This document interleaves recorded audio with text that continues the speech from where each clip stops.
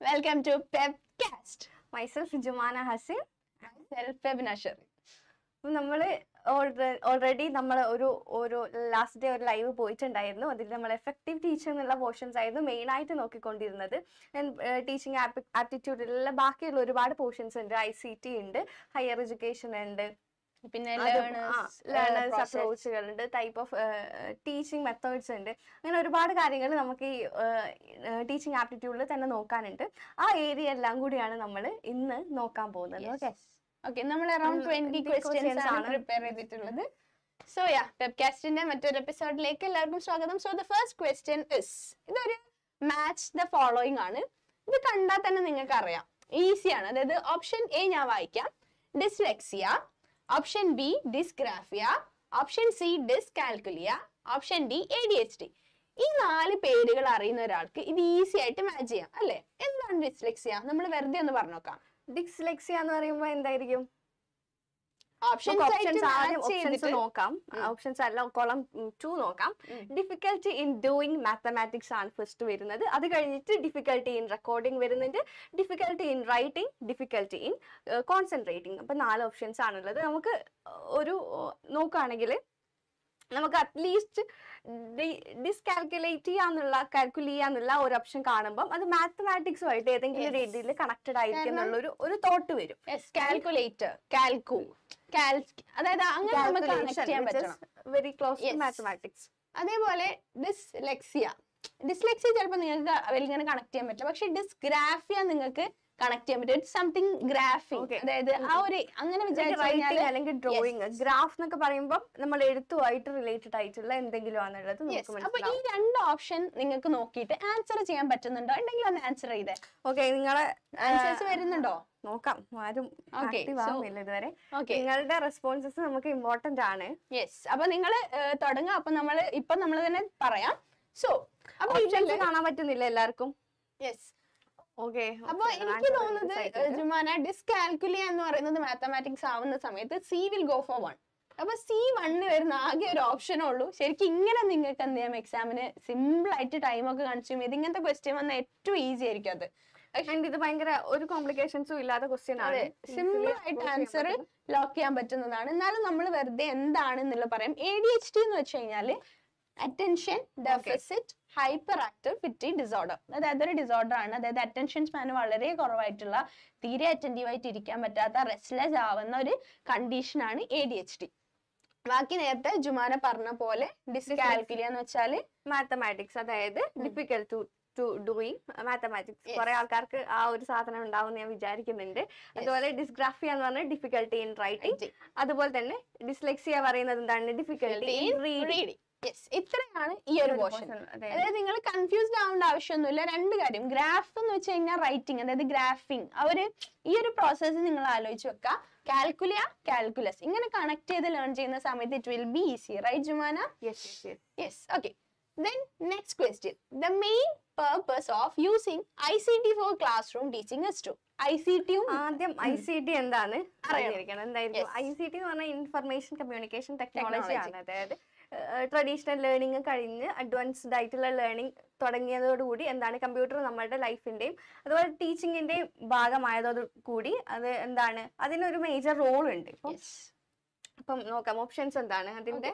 Option A, make the class room instruction interesting. Class റൂമിലുള്ള instructions ഒക്കെ interesting ആക്കാൻ വേണ്ടിയിട്ടാണ് ഈ ICTന്റെ ഒരു പേർപ്പസ് എന്നാണ് ഓപ്ഷൻ എ പറയുന്നത്. And option B, divert students attention in the class.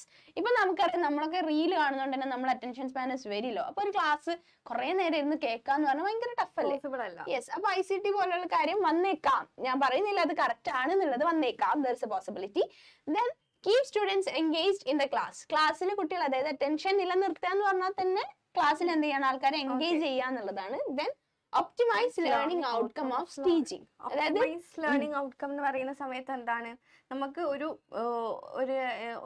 എന്താണ് ലേണിംഗ് തുടങ്ങുന്നതിന്റെ മുമ്പ് അത് കംപ്ലീറ്റ് ഒരു ഡെഫിനറ്റ് പോർഷൻസ് കംപ്ലീറ്റ് ആക്കാനൊക്കെ ഉണ്ടാവും. അപ്പം ആ ഒരു പ്രോസസ്സ് കുറച്ചും കൂടി എളുപ്പാക്കും. ആൻഡ് ഈസിലി എന്താണ് ടീച്ചിങ് ലേണിംഗ് പ്രോസസ്സ് കുറച്ചും കൂടി എളുപ്പാക്കും എന്നുള്ളതിനാണ് ഈ ഒപ്റ്റിമൈസ് അല്ലെങ്കിൽ ഒപ്റ്റിമം ലെവൽ കീപ്പ് ചെയ്യാന്നുള്ള ആ ഒരു എന്താണ് ആ ഒരു വേർഡ് കൊണ്ട് ഉദ്ദേശിക്കുന്നത്.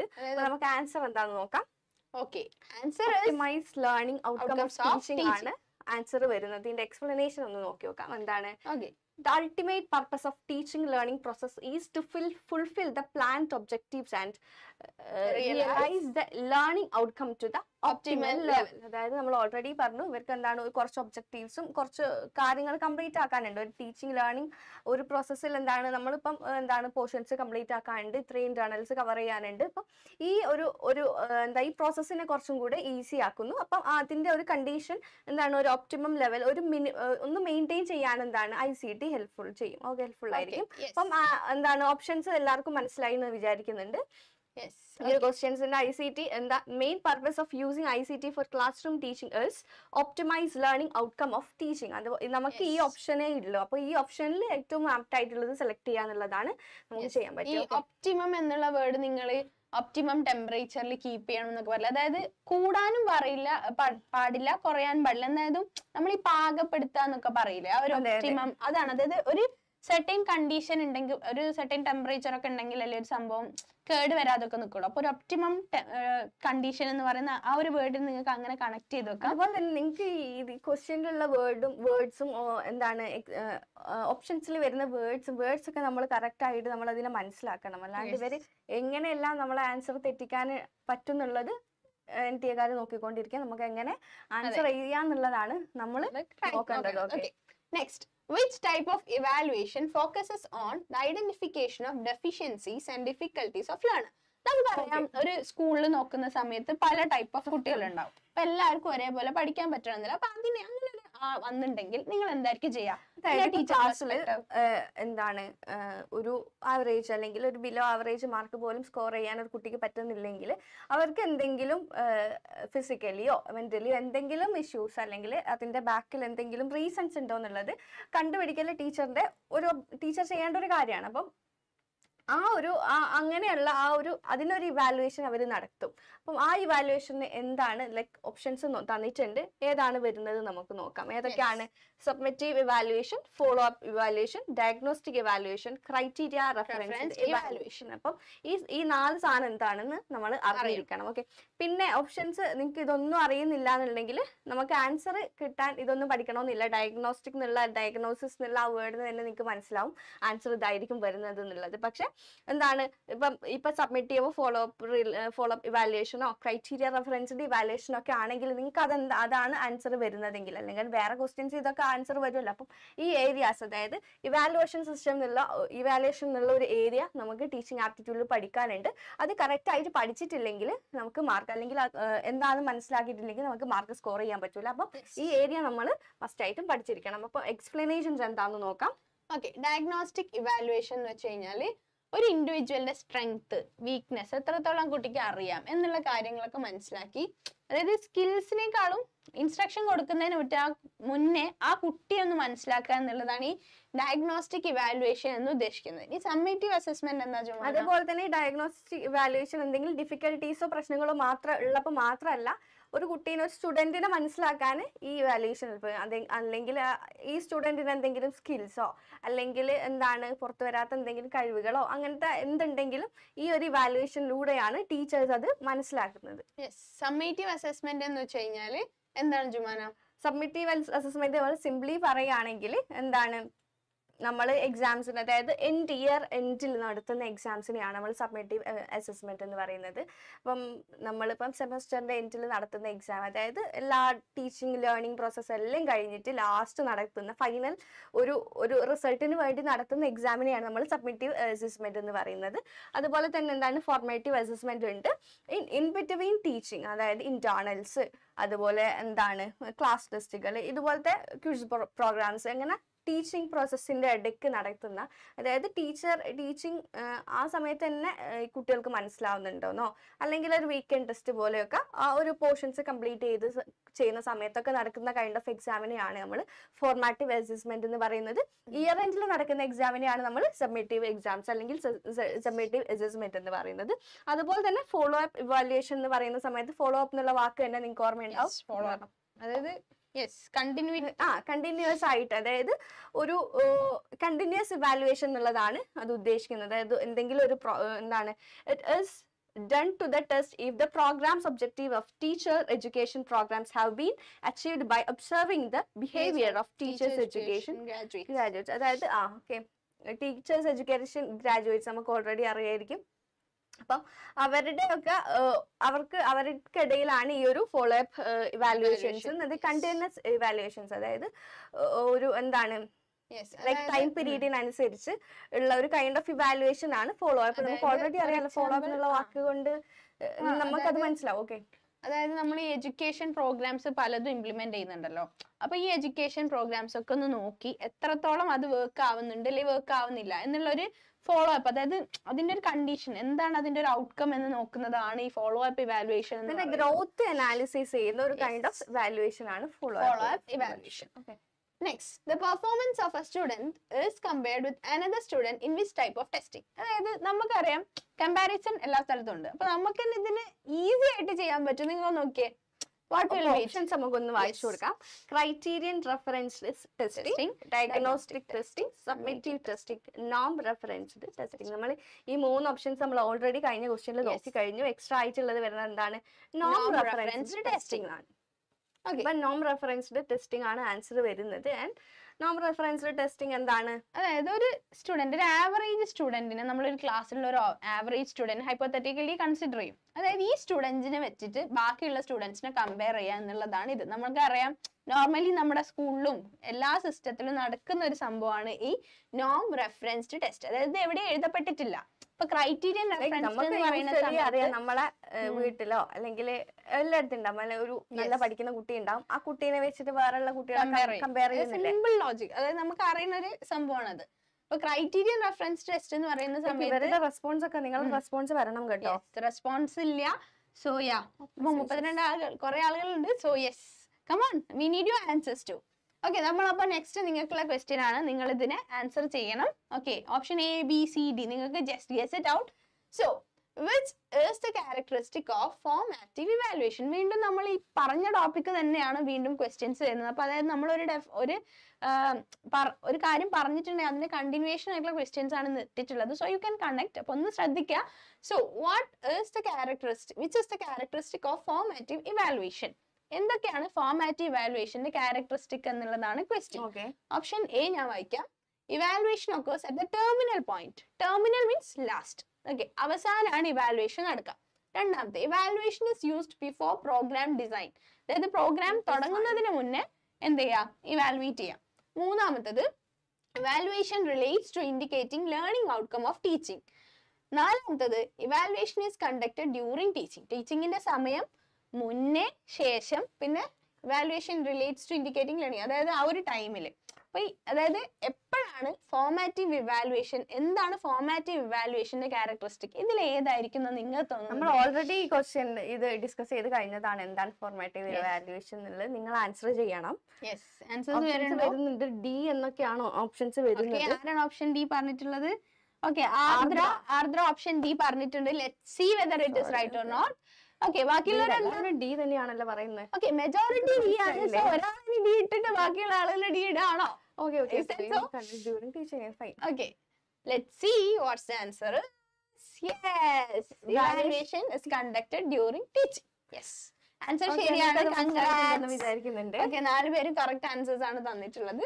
The goal of formative assessment is to monitor students' learning, to provide ongoing feedback that can be used by instructor to improve their teaching and by students to improve their learning. അതായത് in between teaching, അതായത് teaching ഇപ്പം ടീച്ചറിന്റെ ഒരു feedback എടുക്കലും കൂടി ആ ഒരു പ്രോസസ്സിൽ നടക്കും. അതായത് ടീച്ചറിന്റെ കുട്ടികൾക്ക് മനസ്സിലാവുന്നുണ്ടോ എന്നുള്ള ഇൻ ബിറ്റ്വീൻ ടീച്ചിങ്ങിന്റെ ഇടക്ക് നടക്കുന്ന ടൈപ്പ് ഓഫ് ഇവാലുവേഷനെയാണ് നമ്മൾ, അതായത് ടീച്ചേഴ്സിന് ടീച്ചിങ് ഇംപ്രൂവ് ചെയ്യാനും അതേപോലെ സ്റ്റുഡൻസിന് അവരുടെ ലേണിംഗ് ഇംപ്രൂവ് ചെയ്യാനും വേണ്ടിയിട്ടുള്ള ഒരു ഇവാലുവേഷൻ. അതാണ് ഈ ഫോർമാറ്റീവ് അസസ്മെന്റിന്റെ ഒരു ഗോൾ. 2 പേർക്കും എന്തുണ്ട്? ഈക്വലി ഒരു ഇംപ്രൂവ്മെന്റ് ഉണ്ടാവുന്നുണ്ട്. അതായത് കുട്ടികൾക്ക് മനസ്സിലാവുന്നുണ്ടോ എന്നുള്ളതും ടീച്ചർക്ക് അറിയണല്ലോ.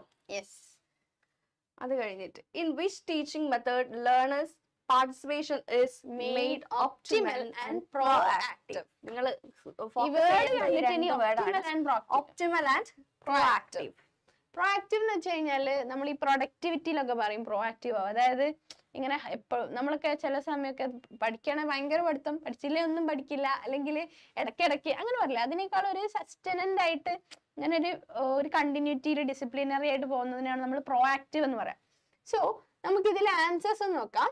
ഏത് ടീച്ചിങ് മെത്തേഡ് ആയിരിക്കും അതായത് ലേണേഴ്സിന്റെ പാർട്ടിസിപ്പേഷൻ കൂട്ടാന്നുള്ളതാണ് ക്വസ്റ്റ്യൻ. ഓപ്ഷൻസ് എല്ലാം വരുന്നത് എ ആണ്. ഫാത്തിമ ഹിബ എ ആണ് ആൻസർ പറഞ്ഞിരിക്കുന്നത്. അപ്പോ ഹിബ ആൻഡ് എ ആണ് ഹിബ പറഞ്ഞിട്ടുള്ളത് അല്ലേ? യെസ്, ഡിസ്കഷൻ മെത്തേഡ് ആണ് ഫസ്റ്റ്, പിന്നെ bus session method, brain storming session, project method. അപ്പൊ എന്താണ് ഡിസ്കഷൻ മെത്തേഡ്? ഒന്നുമില്ല, ടീച്ചർ നമ്മളെ ക്ലാസ്സിൽ വരുന്നു, ഓക്കെ നമുക്ക് ഇന്ന ക്വസ്റ്റ്യൻ ഡിസ്കസ് ചെയ്യാം, അല്ലെ ഇന്ന പോർഷൻ ഡിസ്കസ് ചെയ്യാം. ടീച്ചർ ഒരു ഡിസ്കഷൻ നിങ്ങൾക്ക് ഓൾറെഡി അറിയാലോ. എന്തായാലും ടീച്ചേഴ്സ് ഒക്കെ ക്ലാസ്സിൽ വന്നിട്ട് അങ്ങനെ തന്നെ പറയാറുണ്ട്. എനിക്ക് ആ ഒരു മെമ്മറിയാണ് കറക്റ്റ് വന്നത്. ഇനി ബസ് സെഷൻ മെത്തേഡ് എന്ന് വെച്ചാൽ ഈ ബസ് എന്താണ്? ബസ് റാപ്പിഡ് അല്ലെങ്കിൽ പെട്ടെന്നുള്ളൊരു യെസ്. അപ്പൊ അതുമായിട്ട് കണക്ഷൻ ഉണ്ട്. നമ്മൾ കുറച്ചുകൂടെ എലാബറേറ്റ് ചെയ്ത് പറയും, പക്ഷെ നമുക്ക് മെമ്മറിയിൽ സ്റ്റക്ക് ചെയ്യണമെങ്കിൽ നമ്മൾ കുറച്ച് അങ്ങനത്തെ പൊടിക്കൈകളൊക്കെ ഉപയോഗിക്കണം. Next brain storming session. Okay, brain storming session എന്ന് വെച്ചാൽ നമ്മളെ ക്ലാസ്സിൽ ഇപ്പോ ഒരു പ്രോഗ്രാം ഒക്കെ നടക്കാൻ പോകുന്ന സമയത്ത് ഒബ്വിയസ്ലി ടീച്ചേഴ്സ് ഒന്നും ചോദിക്കില്ല, അപ്പൊ നമുക്ക് ഇങ്ങനെയൊക്കെ നടത്താം, എല്ലാവരോടും ചിന്തിക്കാൻ പറയില്ലേ? അപ്പൊ എല്ലാരും കൂടെ ഇരുന്ന് കുറെ ഐഡിയാസ് ഒക്കെ കൊടുത്ത് ബ്രെയിൻ ഇങ്ങനെ തല പൊകിച്ച് ആലോചിക്കില്ലേ? ഇതാണ് സിംപ്ലി. അതില് ഇതിന്റെ മെയിൻ ഒരു കാര്യം ബ്രെയിൻ സ്റ്റോമിംഗ് സെഷൻ എന്ന് പറയുന്ന സമയത്ത് എല്ലാവരുടെയും ഔട്ട്പുട്ട് അതിൽ വരുന്നുണ്ട്. അപ്പം എനിക്കിപ്പം പറയാനുള്ള എന്റെ ഇൻസൈറ്റ് ഞാൻ പറയുന്നുണ്ട്, അതുപോലെ ഒരുപാട് ഉള്ള സ്റ്റുഡൻസിന്റെ എല്ലാവരുടെയും ഇൻസൈറ്റ് കിട്ടുന്നുണ്ട്. അപ്പം അത് കൂടുതൽ എഡ്യൂക്കേറ്റീവ് ആണ്. ഇപ്പം ബ്രെയിൻ സ്റ്റോമിംഗ് സെഷൻ നിങ്ങൾക്ക് ഈ ഒരു ക്വസ്റ്റ്യന്റെ ആൻസർ അതല്ലെങ്കിലും നിങ്ങൾക്ക് വേറൊരു ക്വസ്റ്റ്യൻ ഇതുപോലൊക്കെ വരാൻ ചാൻസ് ഉണ്ട്. അപ്പൊ എന്ന് വെച്ചാൽ ബ്രെയിൻ സ്റ്റോമിംഗ് എനിക്ക് കണ്ട അതാണ് ഓപ്ഷൻ വിചാരിച്ചത്. ഇനി പ്രോജക്ട് മെത്തേഡ്. എന്താണ് പ്രോജക്ട് മെത്തേഡ്? പ്രോജക്ട് മെത്തേഡ് എന്ന് പറയുന്ന സമയത്ത് അതിന്റെ റെസ്പോൺസിബിലിറ്റി കംപ്ലീറ്റ്ലി നമുക്കായിരിക്കും. അപ്പം നമ്മളാണ് അതിലെ ഓൾമോസ്റ്റ് എല്ലാ ഫൈനൽ ഇവാലുവേഷൻസ് മാത്രമേ ആര് ടീച്ചർ ചെയ്യുന്നു. നിങ്ങളും അപ്പം ഡിഗ്രി ഫൈനലിലൊക്കെ നിങ്ങൾ പ്രൊജക്ട് ചെയ്തിട്ടുണ്ടാവും, നിങ്ങൾക്ക് ഓർമ്മയുണ്ടാവും. അപ്പം പ്രൊജക്റ്റിൽ അതിന്റെ ഓൾമോസ്റ്റ് എല്ലാ വർക്ക്സും ചെയ്യുന്നത് നമ്മളാണ്, അതിന്റെ എല്ലാ ബെനഫിറ്റും എടുക്കുന്നത് നമ്മളാണ്. അപ്പം നമ്മൾ സ്റ്റഡി ചെയ്യുന്നുണ്ട്, ഗ്രോ ചെയ്യുന്നുണ്ട്, നമ്മൾ ഒരുപാട് കാര്യങ്ങൾ പഠിക്കുന്നുണ്ട്. അപ്പോ ഏത് ടീച്ചിങ് മെത്തേഡ് ആയിരിക്കും നമ്മുടെ എന്നുള്ളതിന് ഏറ്റവും ആപ്റ്റ് ആയിട്ട് വരുന്നത് ഏതാണ്? സോ പ്രോജക്ട് മെത്തേഡ് ആണ് പറഞ്ഞിട്ടുള്ളത്. ഈ ആൻസർ പറഞ്ഞവർ C D പറഞ്ഞവരുണ്ടോ? Shankari Priyadarshini. Sivasankari option D പറഞ്ഞിട്ടുണ്ട്. Good good good. Shifana option D പറഞ്ഞിട്ടുണ്ട്. ഓക്കെ, ബാക്കിയുള്ളവര് സിയും എയും ആണ് പറഞ്ഞത്. കാരണം സി ഞങ്ങൾ ബ്രെയിൻ സ്റ്റോമിംഗ് എന്നൊരു ഐഡിയ തരാൻ വേണ്ടിയിട്ടാണ് ഇത്ര ഓവറാക്കി പറഞ്ഞത്, അല്ലാണ്ട് ആൻസർ ആയിട്ടല്ല. ആൻഡ് എ പറഞ്ഞിട്ടുണ്ട് ഡിസ്കഷൻ മെത്തേഡ് എന്ന്. ഡിസ്കഷൻ മെത്തേഡിൽ എല്ലാരും ഇൻവോൾവ് ആവാറുണ്ടോ? നിങ്ങൾ ആലോചിച്ച് നോക്കൂ. നിങ്ങൾ ഈ ബാക്കിയുള്ള സാധനങ്ങൾ എന്താണെന്നുള്ളത് കറക്റ്റ് ആയിട്ട് അറിഞ്ഞിരിക്കണം. ബ്രെയിൻ സ്റ്റോമിംഗ് എന്താണ്, ബസ് സെഷൻ, ഡിസ്കഷൻ എന്താന്നൊക്കെ ഉള്ളത് കറക്റ്റ് ആയിട്ട് അറിഞ്ഞിട്ടുണ്ടെങ്കിൽ നിങ്ങൾക്ക് അത് അല്ലാന്ന് മനസ്സിലാവുമ്പോൾ നിങ്ങൾക്ക് ഡെഫിനറ്റ്ലി പ്രോജക്ട് മെത്തേഡ് എന്നുള്ള ഒരു ആൻസറിലേക്ക് നിങ്ങൾക്ക് പോകാൻ പറ്റും. ഓക്കെ, സോ പ്രോജക്ട് മെത്തേഡ് വേണമെങ്കിൽ ഒന്നുകൂടെ നമുക്ക് നോക്കാം. ലേണിംഗ് പ്രോസസ്സിൽ ലേണർ ആണ് എന്ത് സെന്റർ ഓഫ് അട്രാക്ഷൻ. അതായത് നമ്മളൊരു ജുമാന നേരത്തെ പറഞ്ഞ പോലെ ഒരു പ്രോജക്ട് ചെയ്യുന്ന സമയത്ത് ആ കുട്ടിയാണ് ഇപ്പൊ ടോപ്പിക് എടുക്കുന്നത്. അതുപോലെ തന്നെ നിങ്ങൾ നോട്ട് ചെയ്യേണ്ട ഒരു കാര്യം നിങ്ങൾക്ക് കാണാൻ പറ്റും, ലേണിംഗ് ബൈ ഡൂയിങ്. നമ്മളൊരു കാര്യം അതായത് ഒരു കാര്യം ചെയ്തുകൊണ്ട് പഠിക്കുക എന്നുള്ളതാണ് ഈ പ്രോജക്ട് മെത്തേഡിന്റെ മെയിൻ ഒരു എന്താ പറയാ പ്രിൻസിപ്പിൾ എന്ന് പറയുന്നത്. അത് ഫിലോസഫിയിലുള്ള അതുപോലെ തന്നെ സ്ഥിരമായി NTA കുറച്ച് ടേംസ് യൂസ് ചെയ്യും ഈ പ്രൊജക്ട് മെത്തേഡിനെ ഡിഫൈൻ ചെയ്യാൻ, അതുപോലെ ബ്രെയിൻ സ്റ്റോമിങ്ങിനെ. അതൊക്കെ നമ്മൾ കണ്ടിന്യൂസ് പ്രാക്ടീസ് ചെയ്യുമ്പോൾ നമുക്ക് മനസ്സിലാവും. ഇപ്പം ഈ ഒപ്റ്റിമൽ ആൻഡ് പ്രോആക്റ്റീവ് എന്നുള്ള ഈ ഒരു വേർഡ് കൊണ്ട് ഇവർ ഉദ്ദേശിക്കുന്നത് എന്താണ്? പ്രൊജക്ട് മെത്തേഡ് എന്നുള്ളതാണ്. ഓക്കെ, സോ ഡിസ്കഷൻ മെത്തേഡ് നമ്മൾ പറഞ്ഞു ഓപ്പൺ എൻഡഡ് ആയിട്ട് ടെസ്റ്റ് ചെയ്യാം, നമുക്ക് ഇതിനെ പറ്റി ഡിസ്കസ് ചെയ്യാം. അവിടെ ചില ആളുകൾ ബോറടിച്ചു പോകും, ചില ആൾക്കാർ ഇൻട്രസ്റ്റ് ഉണ്ടാവും. അത് നമുക്ക് ഒന്ന് ആലോചിച്ചാൽ തന്നെ നമുക്ക് സബ്ജക്റ്റീവ് ആയിട്ടുള്ള ഒരു കാര്യം. പക്ഷെ പ്രോജക്ട് മെത്തേഡ് എന്ന് വെച്ചാൽ എന്തായാലും എല്ലാവരും ചെയ്യണം. അതായത് എന്റെ എൻഡ് ഓഫ് ദ ഡേ സാധനം കയ്യിൽ കിട്ടണം എന്ന് പറഞ്ഞ പോലെ അങ്ങനെയാണ്. സോ അത് നിങ്ങൾക്ക് അങ്ങനെ ആലോചിച്ച് വെക്കാം. സോ അതായത് ചെറിയ രീതിയിൽ നമുക്കിപ്പോ പ്രോജക്റ്റ് തരുന്ന സമയത്ത് ടീച്ചേഴ്സിന് അറിയാം ഒരു ചെറിയ രീതിയിൽ അവരുടെ ഡിസിഷൻസ് ആണ് ഏറ്റവും മുൻഗണന ഉള്ളത്. അതായത് നിങ്ങൾ ഇന്ന ഏരിയ എടുക്കണം, ഇതൊക്കെ ഉണ്ട്. പക്ഷെ നമ്മളാണ് കാര്യങ്ങൾ ചെയ്യുന്നത്, റൈറ്റ്? നമ്മൾ ചെയ്ത് പഠിക്കുകയാണ്. അതാണ് പ്രോജക്ട് മെത്തേഡ്. അത് ജുമാന പറഞ്ഞ എക്സാമ്പിൾ എനിക്ക് ഭയങ്കര ഇഷ്ടമായി, ഭയങ്കരമായിട്ട് കണക്ട് ചെയ്യാൻ പറ്റുന്ന ഒരു എക്സാമ്പിൾ ആണ്. സോ യെസ്, ഇനി ബസ് സെഷൻ. ബസ് സെഷൻ എന്ന് വെച്ച് കഴിഞ്ഞാൽ എന്താ? ഒരു ലാർജ് ഗ്രൂപ്പ് എക്സസൈസ്. അപ്പൊ പെട്ടെന്ന് പെട്ടെന്ന് നമുക്ക് എല്ലാരും ഒന്ന് അടിപൊളിയാക്കി, അതായത് പെട്ടെന്ന് ആ ഗ്രൂപ്പിന് ഒരു ഡിസ്കഷൻ ക്രിയേറ്റ് ചെയ്യണമെങ്കിൽ പെട്ടെന്ന് ആ ഗ്രൂപ്പിനൊന്ന് വൈബ്രന്റ് ആക്കാൻ വേണ്ടി ചെയ്യുന്ന പരിപാടിയാണ് ഈ ബസ് സെഷൻ. ഒന്നും കൂടെ പറഞ്ഞിട്ടുണ്ടെങ്കിൽ നമ്മുടെ ക്ലാസ്സിൽ ഇൻആക്റ്റീവ് ആയിട്ട് ഇരിക്കുന്ന സമയത്ത് അല്ലെങ്കിൽ ലേസി ആയിട്ട് ഇരിക്കുന്ന സമയത്തൊക്കെയാണ് ഈ ബസ് സെഷൻ എന്നുള്ള സാധനം ടീച്ചേഴ്സ് അപ്ലൈ ചെയ്യാം. ഓക്കെ, പിന്നെ ബ്രെയിൻ സ്റ്റോമിങ് ഞങ്ങൾക്ക് ഇഷ്ടമുള്ള കാര്യം ആയതുകൊണ്ട് നമ്മൾ നേരത്തെ കുറെ അധികം അതിനെ പറ്റി പറഞ്ഞു. ഇനി next, heuristic method of teaching was developed by heuristics. നിങ്ങൾ പറ ആൻസർ. പ്രൊജക്ട് മെത്തേഡ് ഒരു doubt one more time please. Okay, project മെത്തേഡിനെ ഒന്നുകൂടെ എക്സ്പ്ലെയിൻ ചെയ്യാനാണ് പറയുന്നത്. ഓക്കെ, അതായത് പ്രൊജക്ട് മെത്തേഡില് ലേണിംഗ് പ്രോസസ്, അതായത് ലേണർ, അതായത് ഇപ്പൊ ഞാനാണ് ലേണർ, നിങ്ങൾ സിംപ്ലി നിങ്ങളുടെ ലൈഫിൽ അപ്ലൈ ചെയ്താൽ മതി, ഒന്ന് ആലോചിച്ച് നോക്കിയാൽ മതി. എന്താണ് നമ്മളാണ് പ്രൊജക്ട്, എന്താണ് നമ്മൾ ചെയ്യേണ്ട കാര്യമാണ്, അതിന്റെ ഫുൾ ആക്ടിവിറ്റി, ഓൾമോസ്റ്റ് എല്ലാ ആക്ടിവിറ്റിയും ചെയ്യുന്നത് നമ്മളാണ്. ഫോർ എക്സാമ്പിൾ അൾട്ടിമേറ്റ്ലി നമ്മൾക്ക് മാത്രം ബെനിഫിറ്റ് കിട്ടുന്ന ഒരു സാധനമാണ് പ്രൊജക്ട് മെത്തേഡ്. അതായത് ഫോർ എക്സാമ്പിൾ ഇപ്പോൾ നമ്മളോട് നമ്മുടെ ഗൈഡ് പറയാണ് നിങ്ങൾ ഒബ്ജക്റ്റീവ്സ് ഉണ്ടാക്കണം അല്ലെങ്കിൽ ഡാറ്റ കളക്ട് ചെയ്യണം, ഇങ്ങനെയൊക്കെ ഉണ്ട്. അപ്പൊ ഇവിടെയൊക്കെ എന്താ വെച്ചാൽ ഡാറ്റ എങ്ങനെ കളക്ട് ചെയ്യണം എന്നുള്ളതൊക്കെ ഈ ഒപ്റ്റിമൽ ഉള്ളത് കൊണ്ട് നിങ്ങൾ ഈ കോൺസിസ്റ്റൻസി എന്നുള്ള ഒരു സാധനമായിട്ട് കണക്ട് ചെയ്ത് വെച്ചാൽ മതി. എന്താണ് നിങ്ങളെ ആക്ടിവിറ്റീസ് ആണല്ലോ അത് കാണിക്കുന്നത്. ഓക്കെ, പറഞ്ഞു. അപ്പൊ അതായത് നിങ്ങളുടെ ഗൈഡ് നിങ്ങളോട് പറയാണ് നിങ്ങൾ ഇന്നൊക്കെ കാര്യങ്ങൾ ചെയ്യണം. അതായത് ഗൈഡ് നമുക്ക് ചെറിയൊരു കൺട്രോൾ ഗൈഡിന്റെ അടുത്തുണ്ട്. ഗൈഡാണ് നമ്മൾ എങ്ങോട്ട് പോകണം എന്ന് തീരുമാനിക്കുന്നത്. പക്ഷെ നമ്മൾ എന്ത് ചെയ്യണം, അതിനനുസരിച്ച് വർക്ക് ചെയ്യാണ് നമ്മൾ. എന്നിട്ട് ചെയ്തിട്ട് പഠിക്കാം. നമുക്ക് മുന്നേ ഡാറ്റ കളക്ഷൻ എന്താണെന്നോ അല്ലെങ്കിൽ ഒന്നും അറിയില്ല. അപ്പൊ നമ്മൾ ചെയ്തിട്ട് പ്രൊജക്ട് അല്ലെങ്കിൽ റിസർച്ച് ചെയ്ത് പഠിക്കുകയാണ്. ഇതാണ് എന്ത് പ്രൊജക്ട് മെത്തേഡ്. ഇപ്പൊ ക്ലിയർ ആയോ? ക്ലിയർ ആയിട്ടുണ്ടെങ്കിൽ ഒന്ന് റിപ്ലൈ ചെയ്യാം. ക്ലിയർ ആയിട്ടുണ്ടെങ്കിൽ ഒന്ന് പറയാം, എന്നാലേ നമുക്ക് മനസ്സിലാവുള്ളൂ. സോ യാ, ആരാണ് ആ ഡൗട്ട് ചോദിച്ചത്? എന്താ? കൻസൽ മെഹരീഫ. സോ കൻസൽ മെഹരീഫക്ക് ക്ലിയർ ആയിട്ടുണ്ടെങ്കിൽ ഒന്ന് ടെക്സ്റ്റ് ചെയ്യാം യെസ്. അല്ലെങ്കിൽ നമുക്ക് കൂടുതൽ ക്ലാരിഫിക്കേഷൻസ് വേണമെന്നുണ്ടെങ്കിൽ നമുക്ക് ലൈവ് കഴിഞ്ഞിട്ടും നമ്മൾ എന്ത് ചെയ്യും, നമ്മൾ അവൈലബിൾ ആയിരിക്കും. ഓക്കെ, സോ യാ, ബസ് സെഷനും പറഞ്ഞു ഒക്കെ പറഞ്ഞു. ഹ്യൂറിസ്റ്റിക് മെത്തേഡ് എന്നാണ് നമ്മൾ പോയത്. Okay, what is heuristic? Answer പറഞ്ഞോളൂ. ഹ്യൂറിസ്റ്റിക് മെത്തേഡ് ആരാണ് ഡെവലപ്പ് ചെയ്തിട്ടുള്ളത്? സൈക്കോളജി സ്റ്റുഡൻസിന് വേഗം ആൻസർ കിട്ടുന്ന ഒരു ക്വസ്റ്റ്യൻ ആണ്. ആൻസർ കിട്ടല്ല ചെയ്യാ, കുറച്ചുകൂടെ ഡൗട്ട് അടിക്കും. കാരണം ഹ്യൂറിസ്റ്റിക് എന്ന് പറയുന്നത് നമുക്ക് പഠിക്കേണ്ട ഒരു ഷോർട്ട് കട്ട് എന്നാണ് നമ്മൾ പഠിക്കുന്നത്. പക്ഷെ ഇവിടെ ഇത് മെത്തേഡ് ഓഫ് ടീച്ചിങ് എന്നുള്ള ഏരിയ വന്നത്. അപ്പൊ കൺഫ്യൂഷൻ കൂടാനുള്ള ചാൻസ് ആണുള്ളത്. അപ്പൊ ഞാനായാലും നേരത്തെ നോക്കിയ സമയത്ത് എനിക്ക് ഡെവിയൊക്കെ ആയിട്ടാണ് കണക്ഷൻ കിട്ടുന്നത്. കാരണം നമ്മൾ ആ ഒരു ഏരിയയിലാണ് പഠിച്ചത്. അപ്പം സംഭവം ഇത് മെത്തേഡ് ഓഫ് ടീച്ചിങ് എന്നുള്ള ടോപ്പിക്കിലുള്ള ഹ്യൂറിസ്റ്റിക് ആണ്. സോ അവിടെ ഈ ആംസ്ട്രോങ് ആണ് ഇതിന്റെ ഫൗണ്ടർ വരുന്നത്. എങ്ങനെയാണെന്ന് നമുക്ക് പറയാം. ഞങ്ങൾക്ക് അതിന് പുതിയൊരു ടോപ്പിക് ആയിരുന്നു ഇത്. So yes, okay, heuristic method എന്ന് പറയുന്നത് എന്താ പറയാ, ഓരോ കുട്ടിയിലും ഡിസ്കവറർ, എന്താ പറയാ, ഒരു കാര്യം പഠിക്കുന്നുണ്ടെങ്കിൽ അതെന്താന്നുള്ള കണ്ടുപിടിക്കാനുള്ള ഒരു ആറ്റിറ്റ്യൂഡ് ഉണ്ടാക്കുക എന്നുള്ളതാണ് ഈ ഒരു മെത്തേഡിന്റെ പ്രത്യേകത. അപ്പൊ ചില ടീച്ചേഴ്സ് ഒക്കെ ക്ലാസ് എടുക്കാൻ വന്നിട്ടുണ്ടെങ്കിൽ അവരൊരു ക്വസ്റ്റ്യൻ, ഇപ്പൊ ഫിസിക്സ് ഒക്കെ എനിക്ക് ഇഷ്ടമുള്ള ഒരാളാണ്, അതുകൊണ്ട് ഞാൻ ഇടയ്ക്കത് പറയും.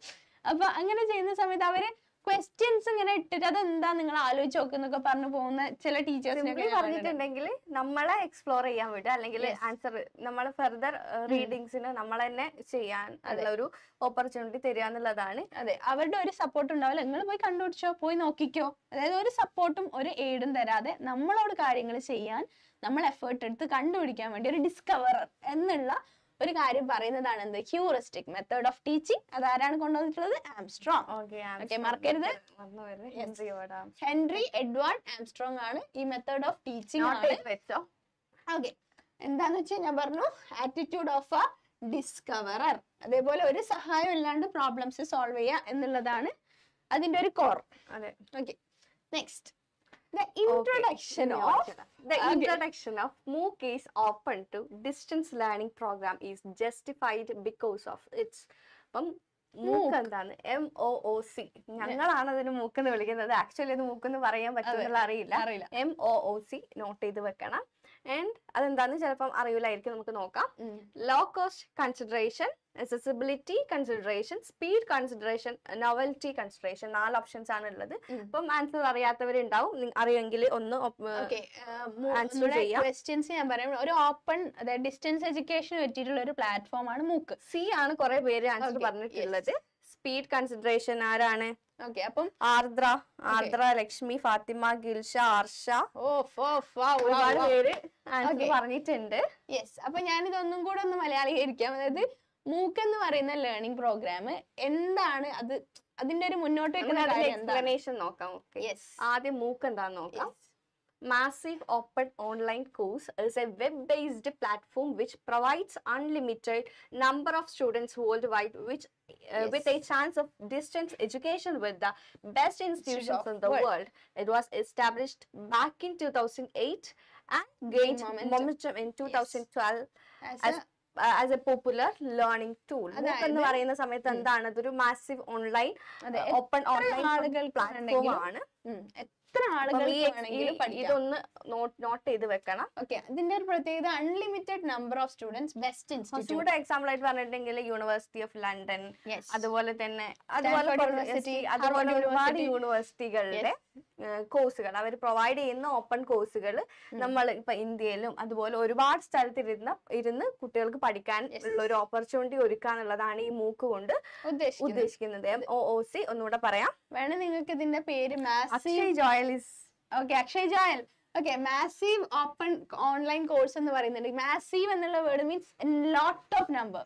അതായത് എത്ര സ്റ്റുഡൻസിന് വേണമെങ്കിലും ബെസ്റ്റ് ഇൻസ്റ്റിറ്റ്യൂട്ട്സിൽ പഠിക്കാനുള്ള ഒരു ഓപ്പർച്യൂണിറ്റി ആണ് മൂക്ക് എന്ന് പറയുന്നത്. ഓർത്താൽ അറിയാം ഏറ്റവും വലിയ ബെനിഫിറ്റ് എന്താണ്, നമ്മള് ഇവിടെ ഇരുന്നിട്ടാണ് അത് പഠിക്കുന്നത്. നിങ്ങൾക്കും വേണമെങ്കിൽ അത് യൂസ് ചെയ്തിട്ട് ഏത് കോഴ്സസ് വേണം എൻറോൾ ചെയ്യാം. ഓക്കെ, നെറ്റ് പഠിക്കുന്നതിന്റെ ഇടയിൽ ഒരു കോഴ്സ് ആയിക്കോട്ടെ അല്ലെ. നിങ്ങൾക്ക് കൂടുതൽ വേണമെങ്കിൽ ഞങ്ങളെ സമീപിച്ചിട്ടുണ്ടെങ്കിൽ നമ്മൾ ഡീറ്റെയിൽ ആയിട്ട് പറഞ്ഞുതരും. Accessibility consideration. ആക്സസിബിൾ എന്ന് പറഞ്ഞിട്ടുണ്ടെങ്കിൽ എന്താണ്, എവിടെ നിന്നും ഏത് സമയത്തും എപ്പം വേണമെങ്കിലും നമുക്ക് അത് അക്സസിബിൾ ആണ്. നമ്മളുടെ according to our time, space, everything എന്താണ് നമ്മളുടെ അക്സസിബിലിറ്റിക്ക് അനുസരിച്ച് ഇതിനെ പഠിക്കാൻ പറ്റുന്നുണ്ട് എന്നുള്ളതാണ് ഇതിൽ ഏറ്റവും വലിയൊരു ഒരു കീ ഹൈലൈറ്റ്സ് എന്ന് പറയുന്നത്. ഓക്കെ, അപ്പൊ ആ ക്വസ്റ്റ്യൻ നമ്മൾ ഈസി ആയിട്ട് ടാക്കിൾ ചെയ്തു. ഇനി നമ്മൾ ഈ ക്വസ്റ്റ്യൻ ആൻസർ നിങ്ങൾ പറയണം. In the following list, which belong to the category of learner-centered approaches? Very simple. Okay, options സ്വയം, computer aided instruction, quiz, bus session. നിങ്ങൾക്ക് ഓൾറെഡി എക്സ്പ്ലനേഷൻ ഒന്നും പറയാണ്ട് നിങ്ങൾക്ക് അറിയാവുന്നതാണ്. ആൻസർ പോരട്ടെ. The following list which belong to the category of the learner-centered approach. Okay, answer കാണാൻ പറ്റുന്നില്ലെങ്കിൽ ഒന്നും കൂടെ വായിക്കാം. സ്വയം, computer aided instruction, quiz, bus session. Okay, എന്താണ് അവസ്ഥ? ഓക്കെ, ആൻസേഴ്സ് ആരും പറയുന്നില്ല. So we need answers from you. Okay, ഇതൊന്നും ഇതിൽ ഒരു കാര്യം പോലും നിങ്ങൾക്ക് പുതിയതായിട്ട് വരില്ലല്ലോ. അതായത് ലേണർ സെന്റർഡ് അപ്രോച്ചസ്. നിങ്ങളൊരു ക്വിസ് ചെയ്യുന്ന സമയത്ത് നിങ്ങൾക്ക് ബെനിഫിറ്റ് ഉണ്ടാവുന്നുണ്ടോ? ഏറ്റവും കൂടുതൽ ബെനിഫിറ്റ് ക്വിസ് ചെയ്യുന്ന സമയത്താണോ, ബസ് സെഷൻ ചെയ്യുന്ന സമയത്താണോ? ഒരു ഹൈലൈറ്റ് ഒരു കാര്യം നമ്മൾ ശ്രദ്ധിക്കേണ്ടത്, നമ്മൾ പ്രതീക്ഷിക്കാത്തതും അല്ലെങ്കിൽ കൂടുതൽ ആപ്റ്റ് ആയിട്ടുള്ളത് ഒരു ഓപ്ഷൻ ആണ് സ്വയം എന്നുള്ളത് നമ്മളൊന്ന് നോക്കണം. ഇതുവരെ ആരും ആൻസർ പറഞ്ഞിട്ടില്ലല്ലോ. റേഞ്ചിന്റെ പ്രശ്നമാണോ? എനിവേ ആൻസർ എന്താണ്? സ്വയമാണ്. ഓക്കെ, വാട്ട് ഈസ് സ്വയം? സ്വയം നിങ്ങൾക്ക് ഓൾറെഡി അറിയുമായിരിക്കും. സ്വയം എന്ന് പറഞ്ഞിട്ടുണ്ടെങ്കിൽ ഒരു study web of active learning four young aspiring mind is a program of the Ministry of Human Resource Development MHRD, Government of India introduce ചെയ്തിട്ടുള്ള ഒരു പ്രോഗ്രാം ആണ് സ്വയം. നമുക്ക് ഓൾറെഡി അറിയാം. സ്വയം ഓപ്പൺ കോഴ്സസിന് നമ്മൾ ഡിപ്പെൻഡ് ചെയ്യുന്നത് സ്വയമാണ്. Study web of active learning four young aspiring mind. Full form എന്താണ് അത് നോട്ട് ചെയ്ത് വെക്കാൻ എക്സാമിന് ചോദിച്ചിട്ടുണ്ട് സ്വയം. അപ്പൊ എന്താണ് അതെങ്ങനെയാണ് ഈ question answer learner centred, completely learner centred ആണ് സ്വയം. അതായത് അത് നമ്മൾ ഈ മൂക്ക് ഭയങ്കര സിമിലാരിറ്റി ഉണ്ട്. മൂക്ക് എന്ന് പറയുന്നത് അതുപോലെ തന്നെ മൂക്കും സ്വയം ഓൾമോസ്റ്റ് സിമിലർ ആണ്. സ്വയം എന്ന് പറയുന്ന സമയത്ത് എന്താണ്, ഇന്ത്യയിലാണ് സ്വയം, ഇന്ത്യൻ ഗവൺമെന്റ് അല്ലെങ്കിൽ MHRD പ്രൊവൈഡ് ചെയ്യുന്നതാണ് സ്വയം എന്നുള്ളതാണ് ഒരു ഡിഫറൻസ്. മൂക്ക് ഒരു യൂണിവേഴ്സൽ ലെവലിൽ നമുക്ക് അതിനെ മൂക്ക് എന്ന് പറയാൻ പറ്റും. അല്ല MOOC. മൂക്ക് എന്ന് പറയുന്ന ഒരു ഫ്രീ ഓൺലൈൻ കോഴ്സ് ആണ്. സ്റ്റഡി വെബ്സ് ആണ്, അതായത് വെബ്സൈറ്റ്സ് ആണ് സ്വയം പ്രൊവൈഡ് ചെയ്യുന്നത്. So that is the difference. അതൊന്ന് ആലോചിച്ച് വെക്കാം. So next, which of the following is the highest level of cognitive ability? ഈ കോഗ്നിറ്റീവ് എബിലിറ്റി എന്ന് കേൾക്കുമ്പോൾ തന്നെ നിങ്ങൾക്ക് ടീച്ചിങ് ഏരിയയിൽ വന്നാൽ ഏത് ഏരിയ ആയിരിക്കും, ഏത് ഏരിയ എന്നാണ് ഈ ക്വസ്റ്റ്യൻ വന്നിട്ടുള്ളത്? Any guess? ഗസ്സസ് ഉണ്ടോ? റെസ്പോൺസ് വരട്ടെ. ഓക്കെ, കുറെ പേര് ആൻസേഴ്സ് ഒക്കെ പറഞ്ഞിട്ടുണ്ട്, പക്ഷെ അത് നമ്മളെ ഇഷ്യൂ ഉള്ളതുകൊണ്ട് കറക്റ്റ് കിട്ടുന്നില്ല. എന്തായാലും എനിക്കത് പേരൊന്നും വായിക്കാൻ കിട്ടുന്നില്ല. ലക്ഷ്മി പറഞ്ഞിട്ടുണ്ട്. Sheba, Arya. Yes. My creativity, name reveal ചെയ്യാത്ത മൈ ക്രിയേറ്റിവിറ്റി ഉണ്ട്. Creative head, the answer is correct. Okay, not creative head. Okay, തെറ്റിപ്പോയിട്ടുണ്ടോ? അല്ല, മൈ ക്രിയേറ്റിവിറ്റി എന്ന് വെച്ചാൽ പേരാണ്. അതന്നെ, ആ ക്രിയേറ്റീവ് ഹെഡിനോടാണ് ഞാൻ പറയുന്നത്. Your answer is correct. Okay, which of the following is the highest level of cognitive ability? അതായത് ഇത് ബ്ലൂംസ് ടാക്സോണമിയിൽ നിന്ന് വന്നിട്ടുള്ള ക്വസ്റ്റ്യൻ ആണ്. എന്താണ് ബ്ലൂംസ് ടാക്സോണമി? നമ്മൾ ബെഞ്ചമിൻ ബ്ലൂംസ് എന്ന് പറഞ്ഞിട്ടുള്ള ഒരു ആരാണ്? ഒരു സൈക്കോളജിസ്റ്റ് ആണ്. അദ്ദേഹം കൊണ്ടുവന്നതാണ്. അദ്ദേഹം ഒരു ഐഡിയ കൊണ്ടുവന്നിട്ടുള്ളത് ലേണിംഗിൽ 3 ഡൊമൈൻസ് ഉണ്ടെന്നുള്ള ഐഡിയ കൊണ്ടുവന്നത് ബെഞ്ചമിൻ ബ്ലൂംസ് ആണ്. ഏതാണ് ഇയർ? 1956 നോട്ട് ചെയ്ത് വെച്ചോ.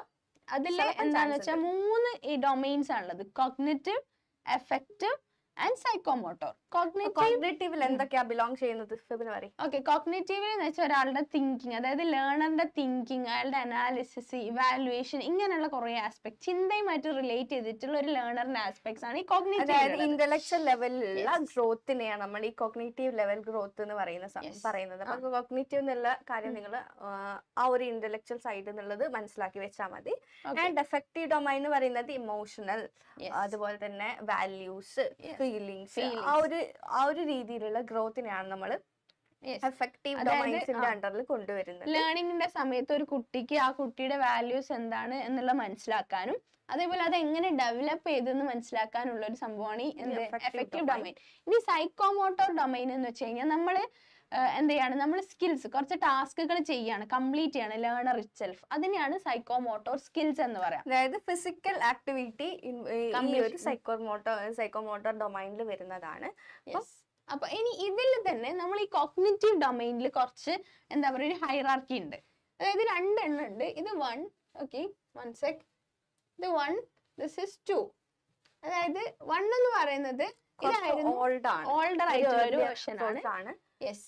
Second 1 is the new 1. അതായത് നമ്മൾ ഒരു കാര്യം പഠിച്ചു കഴിഞ്ഞാൽ അതിനെ റിമെമ്പർ ചെയ്യും. ആദ്യം തന്നെ നമ്മൾ ഓർക്കും, അതിനുശേഷം അതിനെ മനസ്സിലാക്കും, അണ്ടർസ്റ്റാൻഡ് ചെയ്യും, പിന്നെ നമ്മൾ അത് അപ്ലൈ ചെയ്യും. പിന്നെ നമ്മൾ അപ്ലൈ ചെയ്തിട്ട് ഓക്കെ ഇത് ശരിയായിട്ടുണ്ടോ എന്നുള്ളത് അനലൈസ് ചെയ്യും.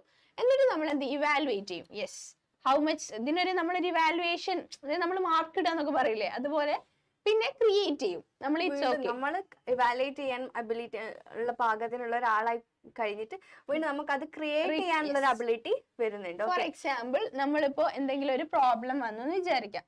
അതായത് ഇപ്പൊ അപ്പൊ നമ്മൾ ഓർക്കും, നമ്മൾ മുന്നേ ഒന്നും കൂടെ ഞാൻ പറഞ്ഞുതരാം. സിംപ്ലി വെച്ചാൽ നമ്മൾ ആദ്യം ഒന്നും അറിയാത്ത ഒരാള് നമ്മൾ അത് പഠിക്കുക അല്ലെങ്കിൽ ഓർമ്മിക്കുക, അത് മനസ്സിലാക്കുക, അത് വെച്ച് നമുക്ക് അപ്ലൈ ചെയ്യാനുള്ള സ്കില്ല് വരിക. അത് കഴിഞ്ഞിട്ട് ഈ ഒരു റിലേറ്റഡ് ആയിട്ടുള്ള കാര്യങ്ങളെ അനാലിസ് ചെയ്യാനുള്ള സ്കില്ല് വരുന്നുണ്ട്. അവിടെ നിന്ന് നമ്മൾ പിന്നെയും ഗ്രോ ചെയ്ത് ഇവാലുവേഷൻ അല്ലെങ്കിൽ എന്താണ് അതിനെ ഫെർദർ എന്താണ് ഇവാലുവേറ്റ് ചെയ്യുക, അതിന്റെ ബാക്കി ഇപ്പൊ വേറെ എന്താണ് വേറെ ആൾക്കാർ ചെയ്യുന്നതൊക്കെ കാണുമ്പോൾ നമുക്ക് അതിനെ ജഡ്ജ് ചെയ്യാൻ ഇവാലുവേറ്റ് ചെയ്യാനുള്ള സ്കില്ല് വരുന്നുണ്ട്. അത് കഴിഞ്ഞിട്ട് സിമിലർ ക്രിയേറ്റ് ചെയ്യാനുള്ള സ്കില്ല് വരുന്നുണ്ട്. ഓക്കെ, ഇതൊരു ഗ്രോത്ത് ഗ്രാഫ് പോലെ നമുക്ക് മനസ്സിലാക്കാൻ പറ്റും. ഇതിന് വേണേ ഒരു എക്സാമ്പിൾ വെച്ചിട്ട് നമുക്ക് പറയാം. അതായത് നമ്മളിപ്പോ എന്തെങ്കിലും ഒരു പ്രോബ്ലം വന്നപ്പോൾ ഒരു പേഴ്സൺ നഷ്ടപ്പെട്ടു, അതായത് ഒരു കോഗ്നിഷൻ അല്ലെങ്കിൽ ഒരു ഫിസിക്സിന്റെ ക്വസ്റ്റ്യനിലേക്കാണ് ഞാൻ വീണ്ടും പോകുന്നത്. ഒരു എക്സാമ്പിൾ വെച്ചിട്ട് മനക്ക് എന്തെങ്കിലും ഓർക്കാൻ പറ്റുന്നുണ്ടോ? അത് ഞാൻ സിമ്പിൾ ആയിട്ട് പറയുകയാണെങ്കിൽ ഇപ്പൊ എന്താ, നിങ്ങൾ എന്തെങ്കിലും ഒരു പഠിച്ച കാര്യം അതിനെ നിങ്ങൾ ഓർത്തെടുക്കുന്നു. ഇപ്പൊ ഒരു ഫിസിക്സിലെ ഒരു ഇക്വേഷൻ ആയിക്കോട്ടെ, അപ്പൊ ഓർത്തെടുക്കുന്നു. ഓക്കെ, ഇപ്പൊ ഫിസിക്സില് ന്യൂട്ടന്റെ 3rd ലോ ആണെന്ന് വിചാരിക്കുക. ഇപ്പൊ എന്തോ രീതിയിൽ ഓൾറെഡി എല്ലാവർക്കും ന്യൂട്ടൻസ് 3rd ലോ അത് റിമെമ്പർ ചെയ്യുന്നു. ഓക്കെ, എന്നിട്ട് അണ്ടർസ്റ്റാൻഡ് ചെയ്യുന്നു. ഓക്കെ, ചിലപ്പോ മാറിപ്പോവാൻ ചാൻസ് ഉണ്ട്. അതെ, അപ്പൊ നമ്മൾ അതെന്ത് ചെയ്യുന്നു, അണ്ടർസ്റ്റാൻഡ് ചെയ്യുന്നു. അപ്പൊ നമ്മൾ അതെന്ത് ചെയ്യുന്നു, അപ്ലൈ ചെയ്യുന്നു. ഒരു ക്വസ്റ്റ്യൻ വന്നിട്ടുണ്ടെങ്കിൽ അതിൽ അപ്ലൈ ചെയ്യുന്നു. ശേഷം നമ്മൾ ഇത് തന്നെയാണോ, കറക്റ്റ് ആണോ എന്ന് നോക്കും. പിന്നെ ഇവാലുവേറ്റ് ചെയ്യും. ഓക്കെ, ഇത് സെറ്റ് ആണ് നമ്മൾ ഉറപ്പിക്കും. നമുക്ക് ഈ സാധനം അനാലിസിസ് ചെയ്യാൻ പറ്റുന്നുണ്ട് ആൻഡ് ഇവാലുവേറ്റ് ചെയ്യാനുള്ള പിന്നെയാണ് ക്രിയേറ്റ് ചെയ്യുക. സിമിലർ സാധനം അല്ലെങ്കിൽ സിമിലർ എന്താണ് ഐഡിയ അപ്ലൈ ചെയ്യാൻ പറ്റുന്ന വേറെ ഒരു സാധനം ക്രിയേറ്റ് ചെയ്യാൻ പറ്റുന്ന പറ്റുന്നുള്ള ഒരു അവസ്ഥയിലേക്ക് നമ്മൾ ഗ്രോ ചെയ്യുന്നുണ്ട്. യെസ്. അപ്പം ആ ഒരു ഗ്രാഫ് ഓക്കെ. അപ്പൊ ഇത് ഞങ്ങള് ഈ ഒരു ആൻസറിലൊക്കെ പോവാം. ഇത് നിങ്ങളത് പഠിച്ചു വെക്കണം. കാരണം എന്താന്ന് വെച്ചാൽ ഇറ്റ് ഇസ് വെരി എസെൻഷ്യൽ ആയിട്ട് എന്തായാലും ചോദിക്കും. അപ്പൊ ഇതിൽ നോക്കിയേ, highest level of cognitive ability എന്താണെന്ന question. Knowing, analysing, understanding, evaluating. ഏതായിരിക്കും ഏറ്റവും, അതായത് നമ്മൾ പറഞ്ഞു അനലൈസിങ്, ഇത് രണ്ടും എല്ലാം നിങ്ങൾക്ക് അറിയാം. കാരണം അറിയാ അതേപോലെ മനസ്സിലാക്കുക, അത് ഫസ്റ്റ് ബേസിക് ആണ്. അത് കഴിഞ്ഞാൽ പിന്നെ ഉള്ളത് അനലൈസിങ്ങും ഇവാലുവേറ്റിംഗും. അനലൈസിങ് കഴിഞ്ഞിട്ടല്ലേ നമ്മൾ ഇവാലുവേറ്റ് ചെയ്യുന്നത്. So the answer is evaluating. Option D ആണ്. അപ്പൊ ആരെല്ലാം ഓപ്ഷൻ ഫാത്തിമ ഹിബ ഉണ്ട്, അതുപോലെ ശിവശങ്കരി പ്രിയദർശിനി ഉണ്ട്, ആൻഡ് ഷേബ, ആർദ്ര, ലക്ഷ്മി, 4 പേര് ഡി ആൻസർ പറഞ്ഞിട്ടുണ്ട്. കൺഗ്രാറ്റുലേഷൻസ്. എക്സാമിന് ഇതുപോലെ തന്നെ ഇതായിരുന്നു question. Okay. Which of the following factors contributing to school learning are termed as social competence? Social competence എന്നുള്ള ഒരു ഏരിയ ആണ് വന്നിട്ടുള്ളത്. സോഷ്യൽ കോമ്പീറ്റൻസ് എന്താണ്? സോഷ്യൽ കോമ്പീറ്റൻസ് എന്ന് വെച്ച് കഴിഞ്ഞാൽ നമുക്കൊരു സോഷ്യൽ സിറ്റുവേഷനിൽ ഇമോഷണലിയും ഇന്റലക്ച്വലിയും എല്ലാ തരത്തിലും നല്ല രീതിയിൽ അഡാപ്റ്റ് ചെയ്യുക എന്നുള്ളതാണ്. അതിൽ തന്നെ 2 ഏരിയാസ് ഉണ്ട്. ഇപ്പൊ അക്കാഡമിക് അച്ചീവ്മെന്റിനൊക്കെ വേണ്ടിയിട്ട് നമുക്ക് ഭയങ്കര എന്താ പറയാ സ്പെസിഫിക് എബിലിറ്റീസ് ഓഫ് ലേണറും അതേപോലെ ഇന്റലിജൻസും. ഈ ഒരു ക്വസ്റ്റ്യന് നിങ്ങൾ ഏതൊക്കെയാണ് ആപ്റ്റ് ആയിട്ടുള്ള ഓപ്ഷൻസ് എന്ന് നിങ്ങൾ പറയണം. അതെ, മൾട്ടിപ്പിൾ ഓപ്ഷൻസ് ഇതിന് ആപ്റ്റ് ആണ്. അതെ. അപ്പം ഏതൊക്കെയാണെന്ന് നിങ്ങളൊന്ന് പറയും. A B C D E, ഈ 5 എണ്ണത്തിൽ ഏതൊക്കെയായിരിക്കും ആൻസർ വരിക എന്നുള്ളത് നിങ്ങളൊന്ന് പറയൂ. ഓക്കെ, കമന്റ് സെക്ഷനിൽ എഴുതി. ഞാൻ കുറച്ച് ഹിന്റ്സ് പറയാം, ഈ ഒരു കൺസെപ്റ്റ് പറയാം, എന്നിട്ട് നിങ്ങൾ ചൂസ് ചെയ്യും. സോഷ്യൽ എന്നുള്ള വേർഡിനെ നിങ്ങൾ ഫോക്കസ് ചെയ്യണം. Yes, social competence. അപ്പൊ സോഷ്യൽ കോമ്പീറ്റൻസിലുള്ള ഒരു കാര്യം തന്നെയാണ് ഇന്റലിജൻസ്. അതേപോലെ സ്പെസിഫിക് എബിലിറ്റി ഓഫ് ലേണർ. ചില കുട്ടികൾക്ക് ഇപ്പോൾ പല തരത്തിൽ ഓഫ് ലേണിംഗ് സ്കിൽസ് ഉണ്ട്, ഓഡിയോ ലിസണേഴ്സ്, അങ്ങനെ പല തരത്തിലുണ്ടാവും. അപ്പൊ ഇത് രണ്ടും ഒരു കുട്ടീന്റെ അക്കാഡമിക് അച്ചീവ്മെന്റ് മാത്രമാണ് ഇൻക്രീസ് ചെയ്യിക്കുക. ബാക്കിയുള്ളത് എന്താണ്? ഒരു കുട്ടീന്റെ മോട്ടിവേഷൻ. സോഷ്യൽ എന്ന് പറയുന്ന സമയത്ത് ഫാമിലി സൊസൈറ്റിനെ ബിൽഡ് ചെയ്യുന്നുണ്ട്. ഫാമിലി മാറ്റർ ആണ്. സോഷ്യൽ സ്കിൽ ഉണ്ട്, അതുപോലെ എന്താണ് മോട്ടിവേഷൻ. 3 ഉണ്ട്. മോട്ടിവേഷൻ നിങ്ങൾക്ക് കൺഫ്യൂസ്ഡ് ആയിരിക്കും. മോട്ടിവേഷൻ ഒരു എക്സാമ്പിൾ ഫെബിന പറഞ്ഞു കൊടുക്കും. ഫെബിന പറ, എങ്ങനെയാണ് മോട്ടിവേഷനും സോഷ്യൽ സൊസൈറ്റിനായിട്ടുള്ള നമുക്ക് മെയിൻ്റെനൻസ് വേണ്ടേ, സോഷ്യൽ റിലേഷൻസ് കീപ്പ് ചെയ്യാൻ, അതിനൊരു മോട്ടിവേഷൻ എന്തായാലും. ഈ മോട്ടിവേഷൻ നമുക്ക് 2ലും ഇടാം. പക്ഷെ അതായത് ഇപ്പം നമ്മളോട് ഇപ്പൊ ചോദിക്കുകയാണ് ഹൈ എന്താ പറയാ അക്കാഡമിക് അച്ചീവ്മെന്റ് വേണമെങ്കിൽ മോട്ടിവേഷൻ വേണം, ഇന്റലിജൻസ് വേണം, സ്പെസിഫിക് എബിലിറ്റി ഓഫ് ലേണേഴ്സ് വേണം. അതേപോലെ സോഷ്യൽ കോമ്പീറ്റൻസിന് വേണ്ട എന്താ വെച്ചാൽ അവിടെ മോട്ടിവേഷൻ എന്തായാലും വേണം. കാരണം അതായത് ഈക്വലി ഇമ്പോർട്ടന്റ് ആണ്. അപ്പൊ ഈ ക്വസ്റ്റ്യന് നിങ്ങൾക്ക് 2 രീതിയിൽ ചോദിക്കാം. ഒന്നെങ്കിൽ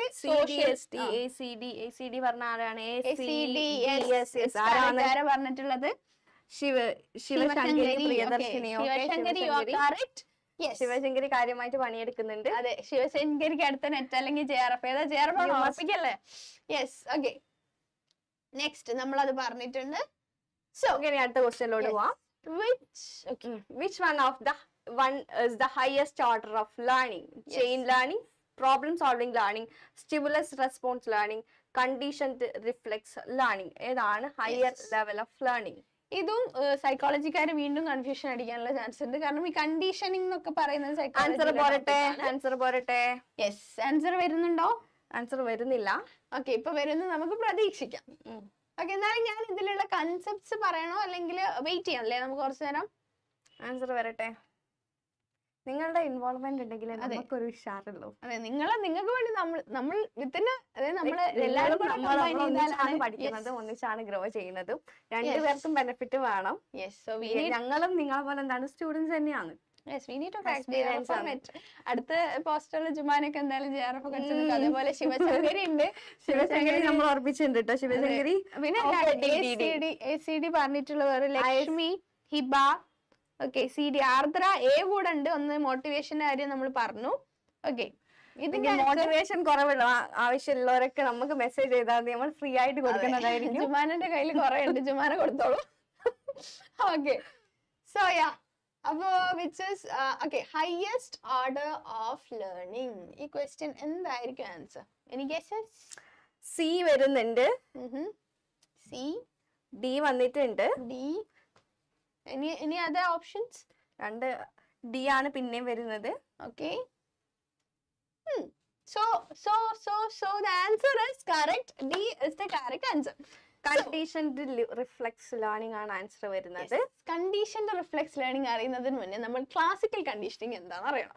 പറഞ്ഞു കൊടുത്തോളൂ. ഓക്കെ, ക്ലാസിക്കൽ കണ്ടീഷനിങ് എന്ന് വെച്ചാൽ ഞാനൊരു എക്സാമ്പിൾ പറയാം ജുമാന. അതായത് നമ്മള് നല്ലൊരു ബിരിയാണി കിട്ടി. ഒബ്വിയസ്ലി ബിരിയാണി കിട്ടിയാൽ നമുക്ക് എന്ത് ചെയ്യും, ഭയങ്കരമായിട്ട് കൊതി വരില്ലേ, സെലവേറ്റ് ചെയ്യില്ല നമ്മൾ. അപ്പൊ നമ്മൾ എല്ലാ സമയവും ഈ ബിരിയാണി കഴിക്കുന്ന സമയത്ത് എപ്പോഴും ഒരു ബെല്ലടിക്കും. ഓക്കെ, അവിടെ വെയിറ്റർ എന്ത് ചെയ്യുന്നു, ബെല്ലടിക്കുന്ന സൗണ്ട് കേൾക്കാറുണ്ട്. അപ്പൊ നമ്മൾ എപ്പോഴും എന്ത് ചെയ്യും, അവിടെ ഇങ്ങനെ പോവാറുണ്ട്. അപ്പൊ പിന്നീട് നമുക്ക് ഈ ബെല്ലടിക്കുന്ന സൗണ്ട് കേൾക്കുമ്പോൾ തന്നെ സലൈവേറ്റ് ചെയ്യാൻ തുടങ്ങും. ഇതിനെയാണ് ക്ലാസിക്കൽ കണ്ടീഷനിങ് എന്ന് പറയാം. ഓക്കെ, അപ്പൊ ഈ ഒരു അസോസിയേഷൻ എന്ന് പറഞ്ഞാൽ ഇനിഷ്യലി, അതായത് നോർമലി ഈ ഒന്ന് ആലോചിച്ച് നോക്ക്, എനിക്ക് ബെല്ലടിച്ചാൽ ശരിക്കും സലൈവേറ്റ് ചെയ്യേണ്ട ആവശ്യമുണ്ടോ? ഇല്ല. പക്ഷെ കണ്ടീഷൻ ചെയ്ത് വെച്ചതാ എല്ലാ കാര്യത്തിലും. എല്ലാ കാര്യവും നമ്മളെ കണ്ടീഷൻ ചെയ്ത് വെച്ചിട്ടുണ്ടല്ലോ. അത് വേറൊരു വലിയ വിഷയമാണ് നമ്മുടെ ലൈഫിലുള്ള കണ്ടീഷനിങ്, അത് വിഷയമാണ്. പക്ഷെ ഇത് ഓർത്ത് വെക്കാം. അപ്പൊ ഇത് എങ്ങനെയാണ് ഇവിടേക്ക് വന്നത് നമുക്ക് നോക്കാം. ഈ ലേണിംഗിന്റെ 8 ഹൈറാർക്കി ആരാണ് കൊണ്ടുവന്ന് അറിയോ? Robert M Gagne. നമുക്ക് ആ ഹൈറാർക്കി ഒന്ന് നോക്കാം, എന്നാൽ മാത്രമാണ് ഈ ഒരു ആൻസറിന്റെ കറക്റ്റ് കിട്ടുള്ളൂ.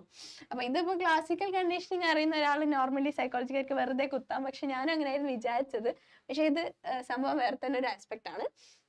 സോ ഇതില് കണ്ടോ, ഇതില് problem solving, rule learning, concept learning, okay, signal learning, stimulus response learning, chain learning, verbal association, discrimination learning, concept learning, rule learning, problem solving. ഇതൊക്കെയാണ് ഈ ഒരു സ്റ്റെപ്സ് എന്ന് പറയുന്നത്. സോ ഇതില് എന്താണ്, ക്ലാസിക്കൽ കണ്ടീഷന്റെ റിഫ്ലെക്സ് ലേണിംഗ് ആണ് ഇതിൽ ഏറ്റവും ആപ്റ്റ് ആയിട്ടുള്ള ഒരു ഓപ്ഷൻ എന്ന് പറയുന്നത്. Okay, so that's all about this question. So next, അടുത്ത question. The basic requirement of organizing teaching at reflective level deal with. Yes, wait. Already. Okay, വീണ്ടും ലെവൽ വരുന്നുണ്ട്. Yes, reflective level. ഈ reflective level നമ്മൾ എവിടെയാ പഠിച്ചേ? Levels of answer വരട്ടെ, നിങ്ങൾക്ക് ഇത് കാണാൻ പറ്റുന്നില്ലേ? ലെവൽസ് ഓഫ് ഏതിലാണ് നമ്മൾ reflective learning? Levels of ലേണിംഗിലാണ്. Okay, levels of ടീച്ചിങ്ങിലാണ്. Sorry, levels of ടീച്ചിങ്ങിലാണ് കേട്ടോ. അല്ല, ടീച്ചിങ്ങിലുണ്ട്, ലേണിംഗിലുണ്ട്. ഓക്കെ, എന്നാൽ നമ്മൾ ഈ ക്വസ്റ്റ്യൻ വന്നിട്ടുള്ളത് ടീച്ചിങ്ങിലാണ്, കാരണം ടീച്ചേഴ്സിന്റെ സംഭവങ്ങളൊക്കെ വന്നിട്ടുണ്ട്. സോ അതിൽ നമ്മൾ 3 കാര്യങ്ങൾ പറഞ്ഞിട്ടുണ്ടായിരുന്നു: memory level, understanding level, reflective level. കഴിഞ്ഞാൽ ഞാനൊരു ന്യൂമോണിക് ടെക്നിക് വരെ പറഞ്ഞു കൊടുത്തിട്ടുണ്ട്. ഓക്കെ, സോ നമ്മൾ ആൻസർ കൂടെ പറയാം. Systematic and sequential presentation of facts and information by the teacher. Teacher എന്ത് ചെയ്യാണ്, ഒക്കെ കറക്റ്റ് ഫോമിൽ എന്തൊക്കെയാണ് പഠിക്കാനുള്ളത് എന്നുള്ള കാര്യങ്ങളൊക്കെ കറക്റ്റ് ഇങ്ങനെ അറേഞ്ച് ചെയ്ത് വെച്ച് കൊടുക്കുന്നു. രണ്ടാമത്തത് helping explore and explain problems and their solution by the students. സ്റ്റുഡൻസിന് അവരുടെ പ്രോബ്ലംസ് എക്സ്പ്ലോർ ചെയ്യാനും അതേപോലെ അതിനെ എക്സ്പ്ലെയിൻ ചെയ്യാനും അവരോട് തന്നെ വന്നിട്ടുള്ളത് ബി ആണ്. വീണ്ടും ഓക്കെ, ഇനി next translating and interpreting the facts by the students. അതായത് ടീച്ചർ ഫാക്ടർ കൊടുക്കുന്നു, സ്റ്റുഡൻസ് എന്ത് ചെയ്യുന്നു, അതിനെ ട്രാൻസ്ലേറ്റ് ചെയ്യുന്നു. ഓക്കെ, എന്നിട്ട് ആലോചിച്ച് മനസ്സിലാക്കുന്നു. Then giving concrete facts and actions sequences by the teacher. Teacher എന്ത് ചെയ്യുന്നു, വീണ്ടും കൊടുക്കുന്നു, കോൺക്രീറ്റ് ഫാക്ട്സ് കൊടുക്കുന്നു. ഇപ്പൊ ഇവിടെ റിഫ്ലക്റ്റീവ് എന്ന് പറഞ്ഞാൽ നിങ്ങൾക്ക് അറിയാം എന്താണ് റിഫ്ലക്റ്റീവ് ലെവലിൽ വരിക. റിഫ്ലക്ഷൻ, അതായത് മെമ്മറി ലെവൽ കഴിഞ്ഞിട്ട് വരുന്ന ലെവലാണ് റിഫ്ലക്റ്റീവ് ലെവൽ എന്നുള്ള കാര്യം നിങ്ങൾ ഓർത്തിരിക്കാം. മെമ്മറി ലെവൽ എന്താണ്, നമ്മൾ ഓൾറെഡി ഇങ്ങനെ പഠിപ്പിച്ച് അല്ലെങ്കിൽ നമ്മൾക്ക് ലൈക്ക് ഒരു ഏറ്റവും ഇനീഷ്യൽ സ്റ്റേജിൽ നിൽക്കുന്ന ഒരു ലേണറിന്റെ അവസ്ഥയാണ് മെമ്മറി ലെവലിൽ വരുന്നത്.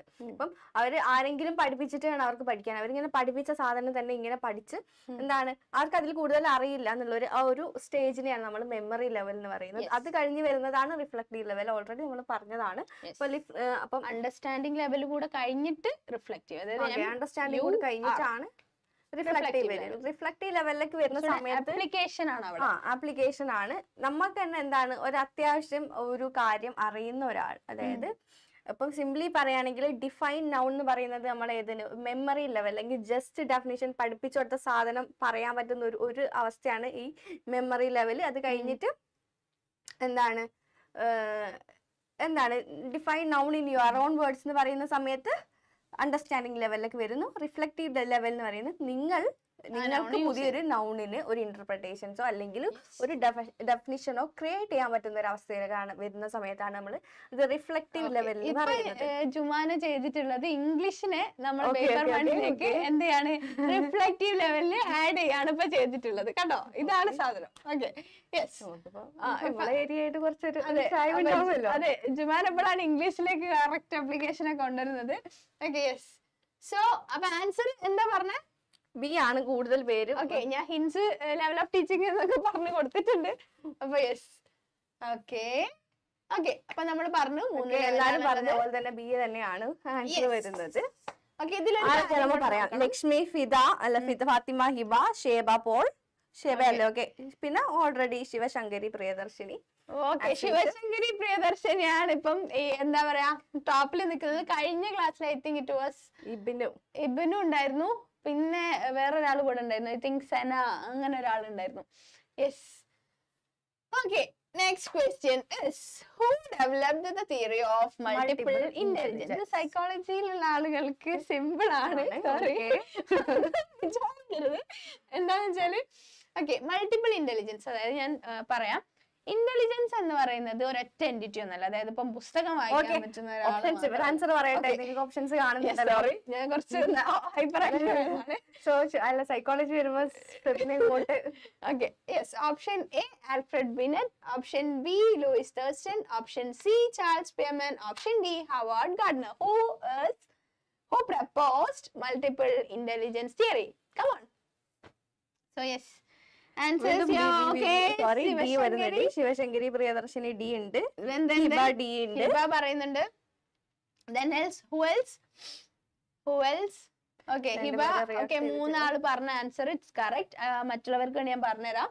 അതായത് നമ്മൾ ഇന്റലിജൻസ് എന്ന് പറയുന്നത്, നിങ്ങൾ വിചാരിച്ചിട്ടുണ്ടോ ഈ ബുക്സ് വായിക്കുന്നത് അല്ലെങ്കിൽ പഠിക്കുന്നത് അല്ലെങ്കിൽ നല്ല മാർക്ക് വാങ്ങുന്നതാണ് ഇന്റലിജൻസ് എന്ന് വിചാരിച്ചിട്ടുണ്ടോ? No, never. ഓക്കെ, അങ്ങനെ വിചാരിച്ചൊരു കാലം ഉണ്ടായിരുന്നു. ഓക്കെ, അതെ അതെ, റിയാലിറ്റി ഹിറ്റിംഗ് ആണ്. ഓക്കെ, ആ സമയത്താണ് ഹവാർഡ് ഗാർഡനർ പറഞ്ഞത് അങ്ങനെയൊന്നും അല്ല, ഇന്റലിജൻസ് പലതരത്തിലുണ്ട്. ഇപ്പം ജുമാനക്ക് ഇംഗ്ലീഷിൽ ഭയങ്കര എന്താ പറയാ ഇന്റലിജന്റ് ആണ് ജുമാന, അതുകൊണ്ടാണ് MA ഇംഗ്ലീഷിലൊക്കെ എത്ര അത്യാവശ്യം നല്ല പെർസെന്റേജ് ഒക്കെ കിട്ടിയ കുട്ടിയാണ്. Okay, yes.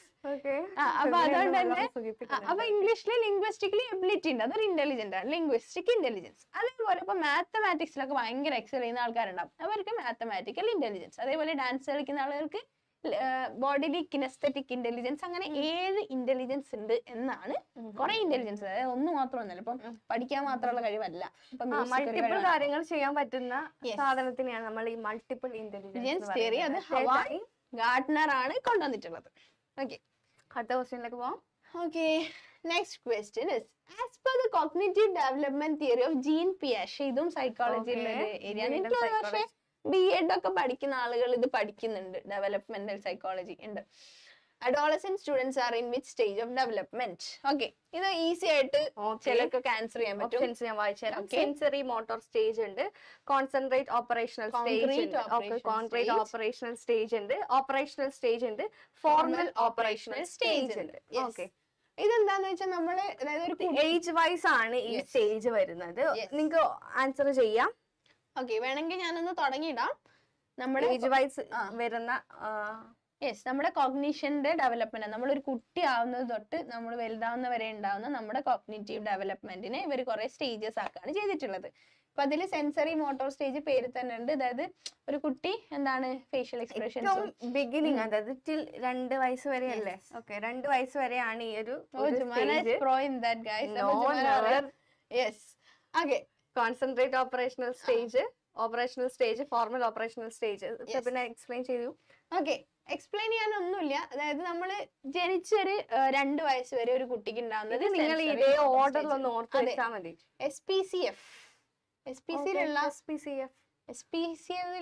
SPCയിലുള്ള ഫാദർ. ഓക്കെ, അങ്ങനെ വേണേ നിങ്ങൾക്ക് ഓർത്ത് വെക്കാം. നിങ്ങൾക്ക് ഫെബിനാന്ന് ഓർക്കാം. അതെ, SPCയിലുള്ള ഫെബിന എന്നെ ഓർത്ത് വെക്കാം. ഇങ്ങനെ വേണേ നിങ്ങൾക്ക് ഓർത്ത് വെക്കാം. It's up to you. അപ്പൊ ആ ഒരു ഓർഡർ പഠിച്ചു വെച്ചാൽ തന്നെ എനിക്കൊന്ന് ഇങ്ങനെ ഇതിൽ നിന്ന് വരുള്ളൂ, ഇതിന്റെ അത്ര ഡെപ്തിൽ വരില്ല.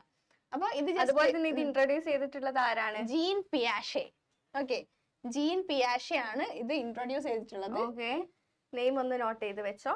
യെസ്, അപ്പൊ അത്രയാണ് അത്. അപ്പൊ ആൻസർ ബാക്കി വരുന്നത് പ്രീ ഓപ്പറേഷണൽ സ്റ്റേജ് എന്ന് പറയുന്നത് 2 to 7 years ആണ്. അത് കഴിഞ്ഞ് concrete operational stage 7 to 11 and formal operation stage age 11 മുതൽക്ക്. അതായത് ആൻസർ വരുന്നത് അഡോളസൻസ് എന്ന് പറയുന്ന സമയത്ത് 11 മുതലാണ് നമ്മൾ ഏജ് കൺസിഡർ ചെയ്യുന്നത്. അപ്പം ഏത് ഇതാണ് വരുന്നത്? ഫോർമൽ ഓപ്പറേഷണൽ സ്റ്റേജ് ആണ്. കുറെ പേര് ഡി ആൻസർ പറഞ്ഞിട്ടുണ്ട്. Great, engaging, fine. Okay, yeah. So The next is which of the following is not a product of learning. Yes, ഇത് ചെറിയ ഈസി ആണെന്ന് എനിക്ക് തോന്നുന്നു. കാരണം ഇവിടെ നോക്ക് ആറ്റിറ്റ്യൂഡ് നമ്മൾ ലേൺ ചെയ്യുന്ന സമയത്ത് മാറും. ഡെഫിനറ്റ്ലി ആറ്റിറ്റ്യൂഡ് മാറും. നമ്മൾ കൺസെപ്റ്റ് മാറ്റി പഠിക്കുന്നില്ലേ? ഉണ്ടോ? യെസ്. നോളജ് പഠിക്കുന്നതേ നോളജ് കിട്ടാൻ വേണ്ടിയിട്ടാണ് അല്ലേ? Maturation. Yes. What about maturation? ഏതെങ്കിലും നമ്മളെ മെച്ചുറേഷൻ നമ്മൾ ലേൺ ചെയ്തെടുക്കണാണോ? അല്ല, ലേൺ ചെയ്ത് കിട്ടും, ബട്ട് ലേൺ ചെയ്യാതെ മച്ചുറേഷൻ നമുക്ക് അക്വയർ ചെയ്യാൻ പറ്റും. അതുപോലെ തന്നെ നോട്ട് ചെയ്യേണ്ട വേറൊരു കാര്യം എന്താണെന്ന് വെച്ചിട്ടുണ്ടെങ്കിൽ നോട്ട് വരുന്നുണ്ട്. നോട്ട് ആവും എന്നാണ് ഇവിടുത്തെ ഇൽതാഫ് സാറ് പറയാറുള്ളത്. അതെ, അതൊന്ന് നോട്ട് ചെയ്ത് വെക്കണം. Which of the following is not വരുന്നുണ്ട്. അപ്പം ആ നോട്ട് കണ്ടിട്ടില്ലെങ്കിൽ നമ്മൾ ആൻസർ തെറ്റും. അപ്പൊ ആൻസർ വരുന്ന ഏതാണ്? ഓപ്ഷൻ കുറെ പേര് വീണ്ടും പറഞ്ഞിട്ടുണ്ട്. ഡി പറഞ്ഞിട്ടുണ്ട്. ഷേപ്പ് ഓഫ് ഓളെല്ലാം ഡി പറഞ്ഞിട്ടുണ്ട്. അതുപോലെ തന്നെ ശിവശങ്കരി ഡി പറഞ്ഞിട്ടുണ്ട്. അതുപോലെ കൻസൽ മഹരിഫ ഡി പറഞ്ഞിട്ടുണ്ട്.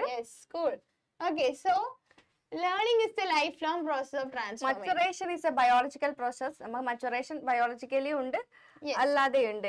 അതൊരു ഔട്ട്കം ഓഫ് ലേണിംഗ് അല്ല. അതായത് ആ മെച്ചുറേഷൻ അല്ല, നമ്മുടെ ബോഡിയിൽ ഉണ്ടാകുന്ന മെച്ചുറേഷൻ. അത് ആ പേരിൽ തന്നെ കൺഫ്യൂഷൻ വരാം, പക്ഷെ അങ്ങനെയല്ല. അത് ബയോളജിക്കലി ഉള്ള പ്രോസസ് ആണ്. ഓക്കെ, നോട്ട് ചെയ്ത് വെച്ചോ. Okay, the next question. നിങ്ങൾ ഇൻഫ്ലിപ്പ് നെറ്റ് ഒക്കെ എവിടെയെങ്കിലും കണ്ടിട്ടുണ്ടോ? ഞാൻ പല സ്ഥലത്തായിട്ട് കണ്ടിട്ടുണ്ട്. നീ കണ്ടിട്ടുണ്ടോ? ഞാൻ ജസ്റ്റ് ഇങ്ങനെ പറഞ്ഞപ്പോ. അപ്പൊ കഴിഞ്ഞ നെറ്റ് എക്സാമിന് എനിക്ക് തോന്നുന്നു എഴുതിയിട്ട് ഞാൻ വെറുതെ കൊള്ളാലോ അറിയുന്നതാണെന്ന് വിചാരിച്ച് കുത്തുന്ന സ്വഭാവമുണ്ട് എനിക്കുണ്ടത്. അപ്പൊ ഇന്ന് ഞാനിത് വായിച്ച സമയത്താണ് എനിക്ക് മനസ്സിലായത് അങ്ങനെയേ അല്ല. Okay, so question is, the e-content generation for undergraduate courses has been assigned by the Ministry of Human Resource Development to. അതായത് അണ്ടർഗ്രാജുവേറ്റ് UG കോഴ്സസിന് വേണ്ടിയിട്ടുള്ള ഈ കണ്ടന്റ്, അതായത് ഇന്റർനെറ്റ് കണ്ടന്റ്സ് എവിടുന്നാണ് ഈ കണ്ടന്റ് വരുന്നത്, ആർക്കാണ് ഈ ചുമതല കൊടുത്തിട്ടുള്ളത് എന്നുള്ളതാണ്. സോ ആൻസർ ഏതൊക്കെ ഓപ്ഷൻസ് ഏതൊക്കെയാണെന്ന് വെച്ചാൽ ഇൻഫ്ലിപ്നെറ്റ് വരുന്നുണ്ട്, Consortium for Educational Communication, National Knowledge Commission, yes, option B, Indira Gandhi National Open University. IGNOU നമുക്ക് എല്ലാവർക്കും അറിയാം. ഇൻഫ്ലിപ്നെറ്റും ഞാൻ കുറച്ചൊക്കെ കേട്ടിട്ടുണ്ട്. ഇത് രണ്ടുമാണ് എനിക്കും കുറച്ച് കൺഫ്യൂഷൻ വന്നിട്ടുള്ളത്. സോ നമുക്ക് ഇതിന് എന്താണ് നോക്കാം. ഓക്കെ, ഇതെന്താന്ന് വെച്ച് കഴിഞ്ഞാല് ഇന്റർ യൂണിവേഴ്സിറ്റി സെന്റേഴ്സിൽ എന്തിനാണ് ഇതെന്ന് വെച്ച് കഴിഞ്ഞാൽ നമ്മൾ ഈ ടെലിവിഷനും അതേപോലെ ICT ഒക്കെ ഉപയോഗിച്ച് ഹയർ എഡ്യൂക്കേഷൻ ഒന്ന് പവർഫുൾ ആക്കാൻ വേണ്ടി കൊണ്ടുവന്നിട്ടുള്ള ഒരു സംഭവമാണ് ഈ CEC അല്ലെങ്കിൽ കോൺസോർഷ്യം ഫോർ എഡ്യൂക്കേഷൻ കമ്മ്യൂണിക്കേഷൻ. ഓക്കെ, അത് UGC കൊണ്ടുവന്നിട്ടുള്ള ഒരു സംഭവമാണ്. ഓക്കെ, ഇതാണ് CEC. ഇതിൽ 4 ഓപ്ഷൻ എന്താണെന്ന് മനസ്സിലാക്കുക എന്നുള്ളത് ഭയങ്കര ഇമ്പോർട്ടന്റ് ആണ്. സോ അതിൽ CEC ഞാൻ പറഞ്ഞു, അതായത് UGC കൊണ്ടുവന്നിട്ടുള്ള, അതായത് ICTയും നമ്മളെ ടെലിവിഷനൊക്കെ ഉപയോഗിച്ച് കുറച്ചും കൂടെ ഹയർ എഡ്യൂക്കേഷൻ ഒന്ന് അടിപൊളിയാക്കി പ്രോ ആക്കാൻ വേണ്ടി കൊണ്ടുവന്നിട്ടുള്ള ഒരു സംഭവമാണ് ഈ കോൺസോർഷ്യം ഫോർ എഡ്യൂക്കേഷൻ കമ്മ്യൂണിക്കേഷൻ. അതേസമയം വാട്ട് ഈസ് ഇൻഫ്ലിപ്നെറ്റ്? ഇൻഫ്ലിപ്നെറ്റ് എന്ന് പറയുന്നത് UGCയുടെ തന്നെ ഒരു സംഭവമാണ്, information and library network centre. അതായത് ലൈബ്രറി നെറ്റ്വർക്ക് സെന്റർ ആണ് ഇൻഫ്ലിപ്നെറ്റ്. അത് ഗാന്ധിനഗറിലാണ് സിറ്റുവേറ്റ് ചെയ്തിരിക്കുന്നത്. അതും ഒരു ഇന്റർ യൂണിവേഴ്സിറ്റി സെന്റർ ആണ്. അതായത് യൂണിവേഴ്സിറ്റി അതായത് ബിറ്റ്വീൻ, ഇപ്പൊ പോണ്ടിച്ചേരി യൂണിവേഴ്സിറ്റിയും ഹരിയാന യൂണിവേഴ്സിറ്റിയും തമ്മിൽ കണക്ട് ചെയ്യുന്ന പോലെ. അതായത് ഇന്റർ മീൻസ് ബിറ്റ്വീൻ, അത് പറയാൻ വേണ്ടിട്ടോ ഞാൻ പറഞ്ഞത്. ഓക്കെ, സോ ഇനി IGNOU നമുക്ക് അറിയാം എന്താണ്. Open inclusive knowledge act of parliament 1985 IGNOU establish ചെയ്തിട്ടുള്ളത്. ഇതെന്താണ്? ഇത് സ്റ്റേറ്റ് ഗവൺമെന്റിന്റെ അണ്ടറിലാണ് IGNOU വരുന്നത്. ഓക്കെ, സോറി, സെൻട്രൽ ഗവൺമെന്റിന്റെ അണ്ടറിലാണ് IGNOU വരുന്നത്. യെസ്. ഇനി നെക്സ്റ്റ് വരുന്നത് നാഷണൽ നോളജ് കമ്മീഷൻ NKC. ഇതെന്താ വെച്ച് കഴിഞ്ഞാൽ high level advisory board to prime minister of India. അതായത് ഇന്ത്യൻ ഒരു നോളജ് സൊസൈറ്റി ആക്കണം. ഈ നോളജ് സിറ്റി എന്ന് കേട്ടിട്ടുണ്ട്, ഞാൻ എവിടെയോ കേട്ടിട്ടുണ്ട്. അത് ഇന്ത്യനെ ട്രാൻസ്ഫോം ചെയ്തൊരു നോളജ് സൊസൈറ്റി ആക്കണം എന്നുള്ള ഒരു എയിമിൽ വന്നിട്ടുള്ള ഒരു സംഭവമാണ് നാഷണൽ നോളജ് കമ്മീഷൻ. ഓക്കെ, അപ്പൊ ഈ ക്വസ്റ്റ്യനിൽ നിങ്ങൾക്ക് 4 എന്താന്ന് മനസ്സിലാവണം. ഓക്കെ, ഇൻഫ്ലിപ്നെറ്റ് എന്താന്ന് നിങ്ങൾ കറക്റ്റ് ആയിട്ട് അറിഞ്ഞിരിക്കണം. അതെ, ഇൻഫ്ലിപ്നെറ്റും അതേപോലെ കോൺസോർഷ്യം ഫോർ എഡ്യൂക്കേഷണൽ കമ്മ്യൂണിക്കേഷൻ UGCന്റെ അണ്ടറിൽ വരുന്നതാണ്. നാഷണൽ നോളജ് കമ്മീഷൻ എന്ന് വെച്ചാൽ പ്രൈം മിനിസ്റ്റർ തന്നെ ഇന്ത്യൻ ഒന്ന് നോളജ് ഒക്കെ ഒന്ന് ബൂസ്റ്റ് ചെയ്ത് അടിപൊളിയാക്കാൻ കൊണ്ടുവന്നതാണ്. IGNOU എന്ന് പറഞ്ഞാൽ ഇൻക്ലൂസീവ് എഡ്യൂക്കേഷന് വേണ്ടിയുള്ള ഓപ്പൺ യൂണിവേഴ്സിറ്റി, എല്ലാവർക്കും അറിയണ്ടാവും. സോ ഇതില് ഇനി നോക്കാം, അണ്ടർ ഗ്രാജുവേറ്റ് കോഴ്സസിന് ഈ ആരാ ആൻസർ പറഞ്ഞിട്ടുള്ളത്? ബിന്ദു സുനിൽ. ഓക്കെ, ബിന്ദു സുനിൽ എന്താണ് അതുപോലെ answer തന്നെ ചെയ്തിട്ടുള്ളത്? ശിവശങ്കരി ബി ആണ്. Okay, Sivasankari, it is true, it is correct. Okay, Sivasankari എനിക്ക് തോന്നുന്നു ഓൾമോസ്റ്റ് എല്ലാ ക്വസ്റ്റ്യൻസും പ്രാക്ടീസ് ചെയ്തിരിക്കുകയാണെന്ന് തോന്നുന്നുണ്ട്. സോ യാ, നമ്മളിങ്ങനെ പറയുന്നതിൽ ബാഡ് ഫീൽ ചെയ്യണ്ട. Bad feel, V R encouraging U, it is good. Okay, so next, instructional AIDS are used by the teachers to. അതായത് ഒരു ടീച്ചർ നമ്മളോട് ഇൻസ്ട്രക്ഷൻസ് തരുന്നത് എന്തിനാണ്? അപ്പൊ ഗ്ലോറിഫൈ ദ ക്ലാസ്, ക്ലാസ് അടിപൊളിയാണെന്ന് കാണിക്കാൻ വേണ്ടിട്ടാണോ? ആണോ? നിങ്ങൾക്കുള്ള ക്വസ്റ്റ്യൻസ് ആണ്, മീൻസ് ഓപ്ഷൻസ് ആണ്. അട്രാക്ട് ദ സ്റ്റുഡൻസ്, സ്റ്റുഡൻസിനെ ഒക്കെ ഒന്ന് അട്രാക്ട് ചെയ്ത് എന്താണ് അടിപൊളിയാക്കാൻ, ഒന്ന് അറ്റൻറ്റീവ് ആയിട്ട് ഇരുത്താൻ വേണ്ടിയാണോ? ക്ലാരിഫൈ ദ കൺസെപ്റ്റ്സ്, കുട്ടിക്ക് മനസ്സിലാക്കി കൊടുക്കാനാണോ? Ensure discipline. ഇത് കുറച്ച് സിമ്പിൾ ആയിട്ടുള്ള ക്വസ്റ്റ്യൻ ആണ്. സോറി, ആൻസർ ഇവിടെ വെച്ചുപോയി, അതുകൊണ്ട് നിങ്ങൾക്ക് ഈസി ആയിട്ട് അത് കിട്ടും. So answer is clarify the concept. അതായത് ഒരു കാര്യം പറഞ്ഞു കൊടുക്കും, ഒരു ഇൻസ്ട്രക്ഷൻ കൊടുക്കുന്നു, അതിനെ ക്ലാരിഫൈ ചെയ്യാൻ വേണ്ടിയിട്ടാണ് എന്തുപയോഗിക്കുന്നത്, ഇൻസ്ട്രക്ഷണൽ എയ്ഡ് കൊടുക്കുന്നത്. അതെ, അതായത് ഇപ്പം ഒരു കുട്ടിക്ക് ഇപ്പൊ ഓഡിയോ അല്ലെങ്കിൽ വിഷ്വൽ ലേണേഴ്സ് ആയിരിക്കും ഒരു കുട്ടി. അപ്പൊ അവരെ സംബന്ധിച്ചിടത്തോളം അവരെ അറ്റൻഷൻ കൂട്ടാനും ഇതിനൊക്കെ എന്ത് ചെയ്യുന്നുണ്ട്, ആ ഇൻസ്ട്രക്ഷണൽ എയ്ഡ് ഹെൽപ്പ് ചെയ്യുന്നുണ്ട്. അതേപോലെ അത് ആ കുട്ടീനെ കൺസെപ്റ്റ്സ് മനസ്സിലാക്കാൻ വേണ്ടിയിട്ട് എന്ത് ചെയ്യുന്നുണ്ട്, കുട്ടിക്ക് ഹെൽപ്ഫുൾ ആവുന്നുണ്ട്. ഓക്കെ, ഓൾമോസ്റ്റ് നമ്മൾ ഇന്നത്തെ അറൌണ്ട് ഐ തിങ്ക് 1950 ആ ഒരു റേഞ്ച് ക്വസ്റ്റ്യൻസ് കവർ ചെയ്തിട്ടുണ്ട്. അതേപോലെ പാർട്ടിസിപ്പേഷൻ വാസ് വെരി ഗുഡ്. അതുപോലെ തന്നെ നിങ്ങളുടെ ഫീഡ്ബാക്ക് നമുക്ക് ഭയങ്കര യൂസ്ഫുൾ ആവുന്നുണ്ടോ എന്നുള്ളത് നിങ്ങളൊന്ന് കമന്റ് ചെയ്യണം. നമ്മളത് ആ കമന്റ് കൂടെ വായിച്ചിട്ട് നമ്മൾ സെഷൻ വൈൻഡ് അപ്പ് ചെയ്യും. നമ്മളിപ്പോ ടീച്ചിങ് ആപ്റ്റിറ്റ്യൂഡ് ഓൾമോസ്റ്റ് കവർ ചെയ്തു. നമുക്ക് ജസ്റ്റ് നമ്മൾ ഇത്രേ ഉദ്ദേശിച്ചിട്ടുള്ളൂ ഏതെല്ലാം ഏരിയ ആണ് ടീച്ചിങ് ആപ്റ്റിറ്റ്യൂഡിൽ വരുന്നത്. നമ്മൾ ഓൾറെഡി കണ്ടു കഴിഞ്ഞത് എന്താണ്, എഫക്റ്റീവ് ടീച്ചിങ് കണ്ടു, ഹയർ എഡ്യൂക്കേഷൻ, അതുപോലെ തന്നെ എങ്ങനെയാണ് ICT നമ്മൾ കണ്ടു, അതുപോലെ തന്നെ ലേണർ സെൻട്രിക് മെത്തേഡ്സ്, ആ ഒരു കാര്യം നമ്മൾ കണ്ടു. എഫക്റ്റീവ് ഓൾറെഡി നമ്മൾ ഈ ഇത്രയും കുറച്ച്, അതുപോലെ തന്നെ ഇവാലുവേഷൻ എന്നുള്ള ഒരു ഏരിയ നമ്മൾ കണ്ടു, ബ്ലൂംസ് ടാക്സോണമി കണ്ടു, അതുപോലെ ഡൊമൈൻസ്, ലേണിംഗ് ഡൊമൈൻസിനെ കുറിച്ച് നമ്മൾ കണ്ടു. അപ്പൊ ഇത്രയും ഏരിയ നമ്മൾ എന്താണ് കവർ ചെയ്തിരിക്കുകയാണ്. ഈ ഏരിയ എന്നൊക്കെയാണ് ക്വസ്റ്റ്യൻസ് യൂഷ്വലി ടീച്ചിങ് ആപ്റ്റിറ്റ്യൂഡിന് ഉണ്ടാവുന്നത്. അപ്പം കുറച്ച് കാര്യങ്ങൾ നമ്മൾ പഠിച്ചിരിക്കണം, ഒരു ബേസിക് അണ്ടർസ്റ്റാൻഡിങ് ഉണ്ടായിരിക്കണം, ബാക്കി നമ്മൾ പ്രാക്ടീസ് ചെയ്ത് തന്നെ പഠിക്കണം. അതുപോലെ തന്നെ ക്വസ്റ്റ്യൻസ് നിങ്ങൾ എത്ര മനസ്സിലാകുന്നോ അങ്ങനെയാണ് നമ്മൾ ആൻസർ ചെയ്യാൻ പറ്റുന്നത്. ആൻസറിൽ കറക്റ്റ് ആൻസർ നമുക്ക് ചെയ്യാൻ പറ്റുക എന്നുള്ളത്. ഇനി പറയേണ്ടത് നിങ്ങളുടെ റെസ്പോൺസസ് ആണ് വേണ്ടത്, അതായത് നിങ്ങളുടെ ഫീഡ്ബാക്ക് ആണ് വേണ്ടത്. നിങ്ങൾക്ക് ഇത് യൂസ്ഫുൾ ആവുന്നുണ്ടോ, ആ ഒരു കാര്യം നിങ്ങൾ പറയണം. Okay, yes. അതേപോലെ വെബ്സൈറ്റിൽ ആരും ജോയിൻ ചെയ്തിട്ടില്ല എന്ന് വെച്ചാൽ വേഗം എൻറോൾ ചെയ്യാം. നമ്മളെ ഇഷ്ടം പോലെ ലോട്ട് ഓഫ് മോക്ക് ടെസ്റ്റ് അവിടെ അവൈലബിൾ ആണ്. അപ്പൊ ഈ മോക്ക് ടെസ്റ്റ് നിങ്ങൾ ഈ ക്വസ്റ്റ്യൻ ഇത് കഴിഞ്ഞിട്ട് കുറച്ച് മോക്ക് ടെസ്റ്റും കൂടെ ചെയ്യാം, മെഗാ ടെസ്റ്റും കൂടെ ചെയ്ത് കഴിഞ്ഞാൽ I think we all can crack net and JRF. നിങ്ങളുടെ കോൺസിസ്റ്റൻസി ഇൻ എഫേർട്ട് ആണ് നിങ്ങളുടെ റിസൾട്ട്. Okay, yes. എന്തെങ്കിലും വരുന്നുണ്ടോ? ഓക്കെ, നമ്മളിപ്പോ ലൈവ് 1 മിനിറ്റിനുള്ളിൽ നമ്മുടെ ലൈവ് എൻഡ് ചെയ്യാൻ പോവാണ് guys. Yes, very useful session എന്ന് പറഞ്ഞിട്ടുണ്ട് ശിവശങ്കരി. Thank you. നമ്മൾ ഇനി ഏതൊക്കെ ദിവസം ഉണ്ടാവുക? ഇനി നമ്മൾ ട്യൂസ്ഡേ, തേഴ്സ്ഡേ, ഫ്രൈഡേ. അതിൽ ഫ്രൈഡേ നമ്മൾ ടൈമിൽ 6 to 7 ആയിരിക്കും ഉണ്ടാവുക. Other days will be at 7:30 to 8:30. അതുപോലെ തന്നെ നിങ്ങൾ നിങ്ങളുടെ ഫ്രണ്ട്സിന് ഷെയർ ചെയ്യുക. അതുപോലെ ഇത് നീഡഡ് ആയിട്ടുള്ള ആൾക്കാരിലേക്ക് നിങ്ങൾ ലൈവ് ഷെയർ ചെയ്തിട്ടുണ്ടെങ്കിൽ ഇത് റെക്കോർഡഡ് സെഷൻസ് അവൈലബിൾ ആണോ?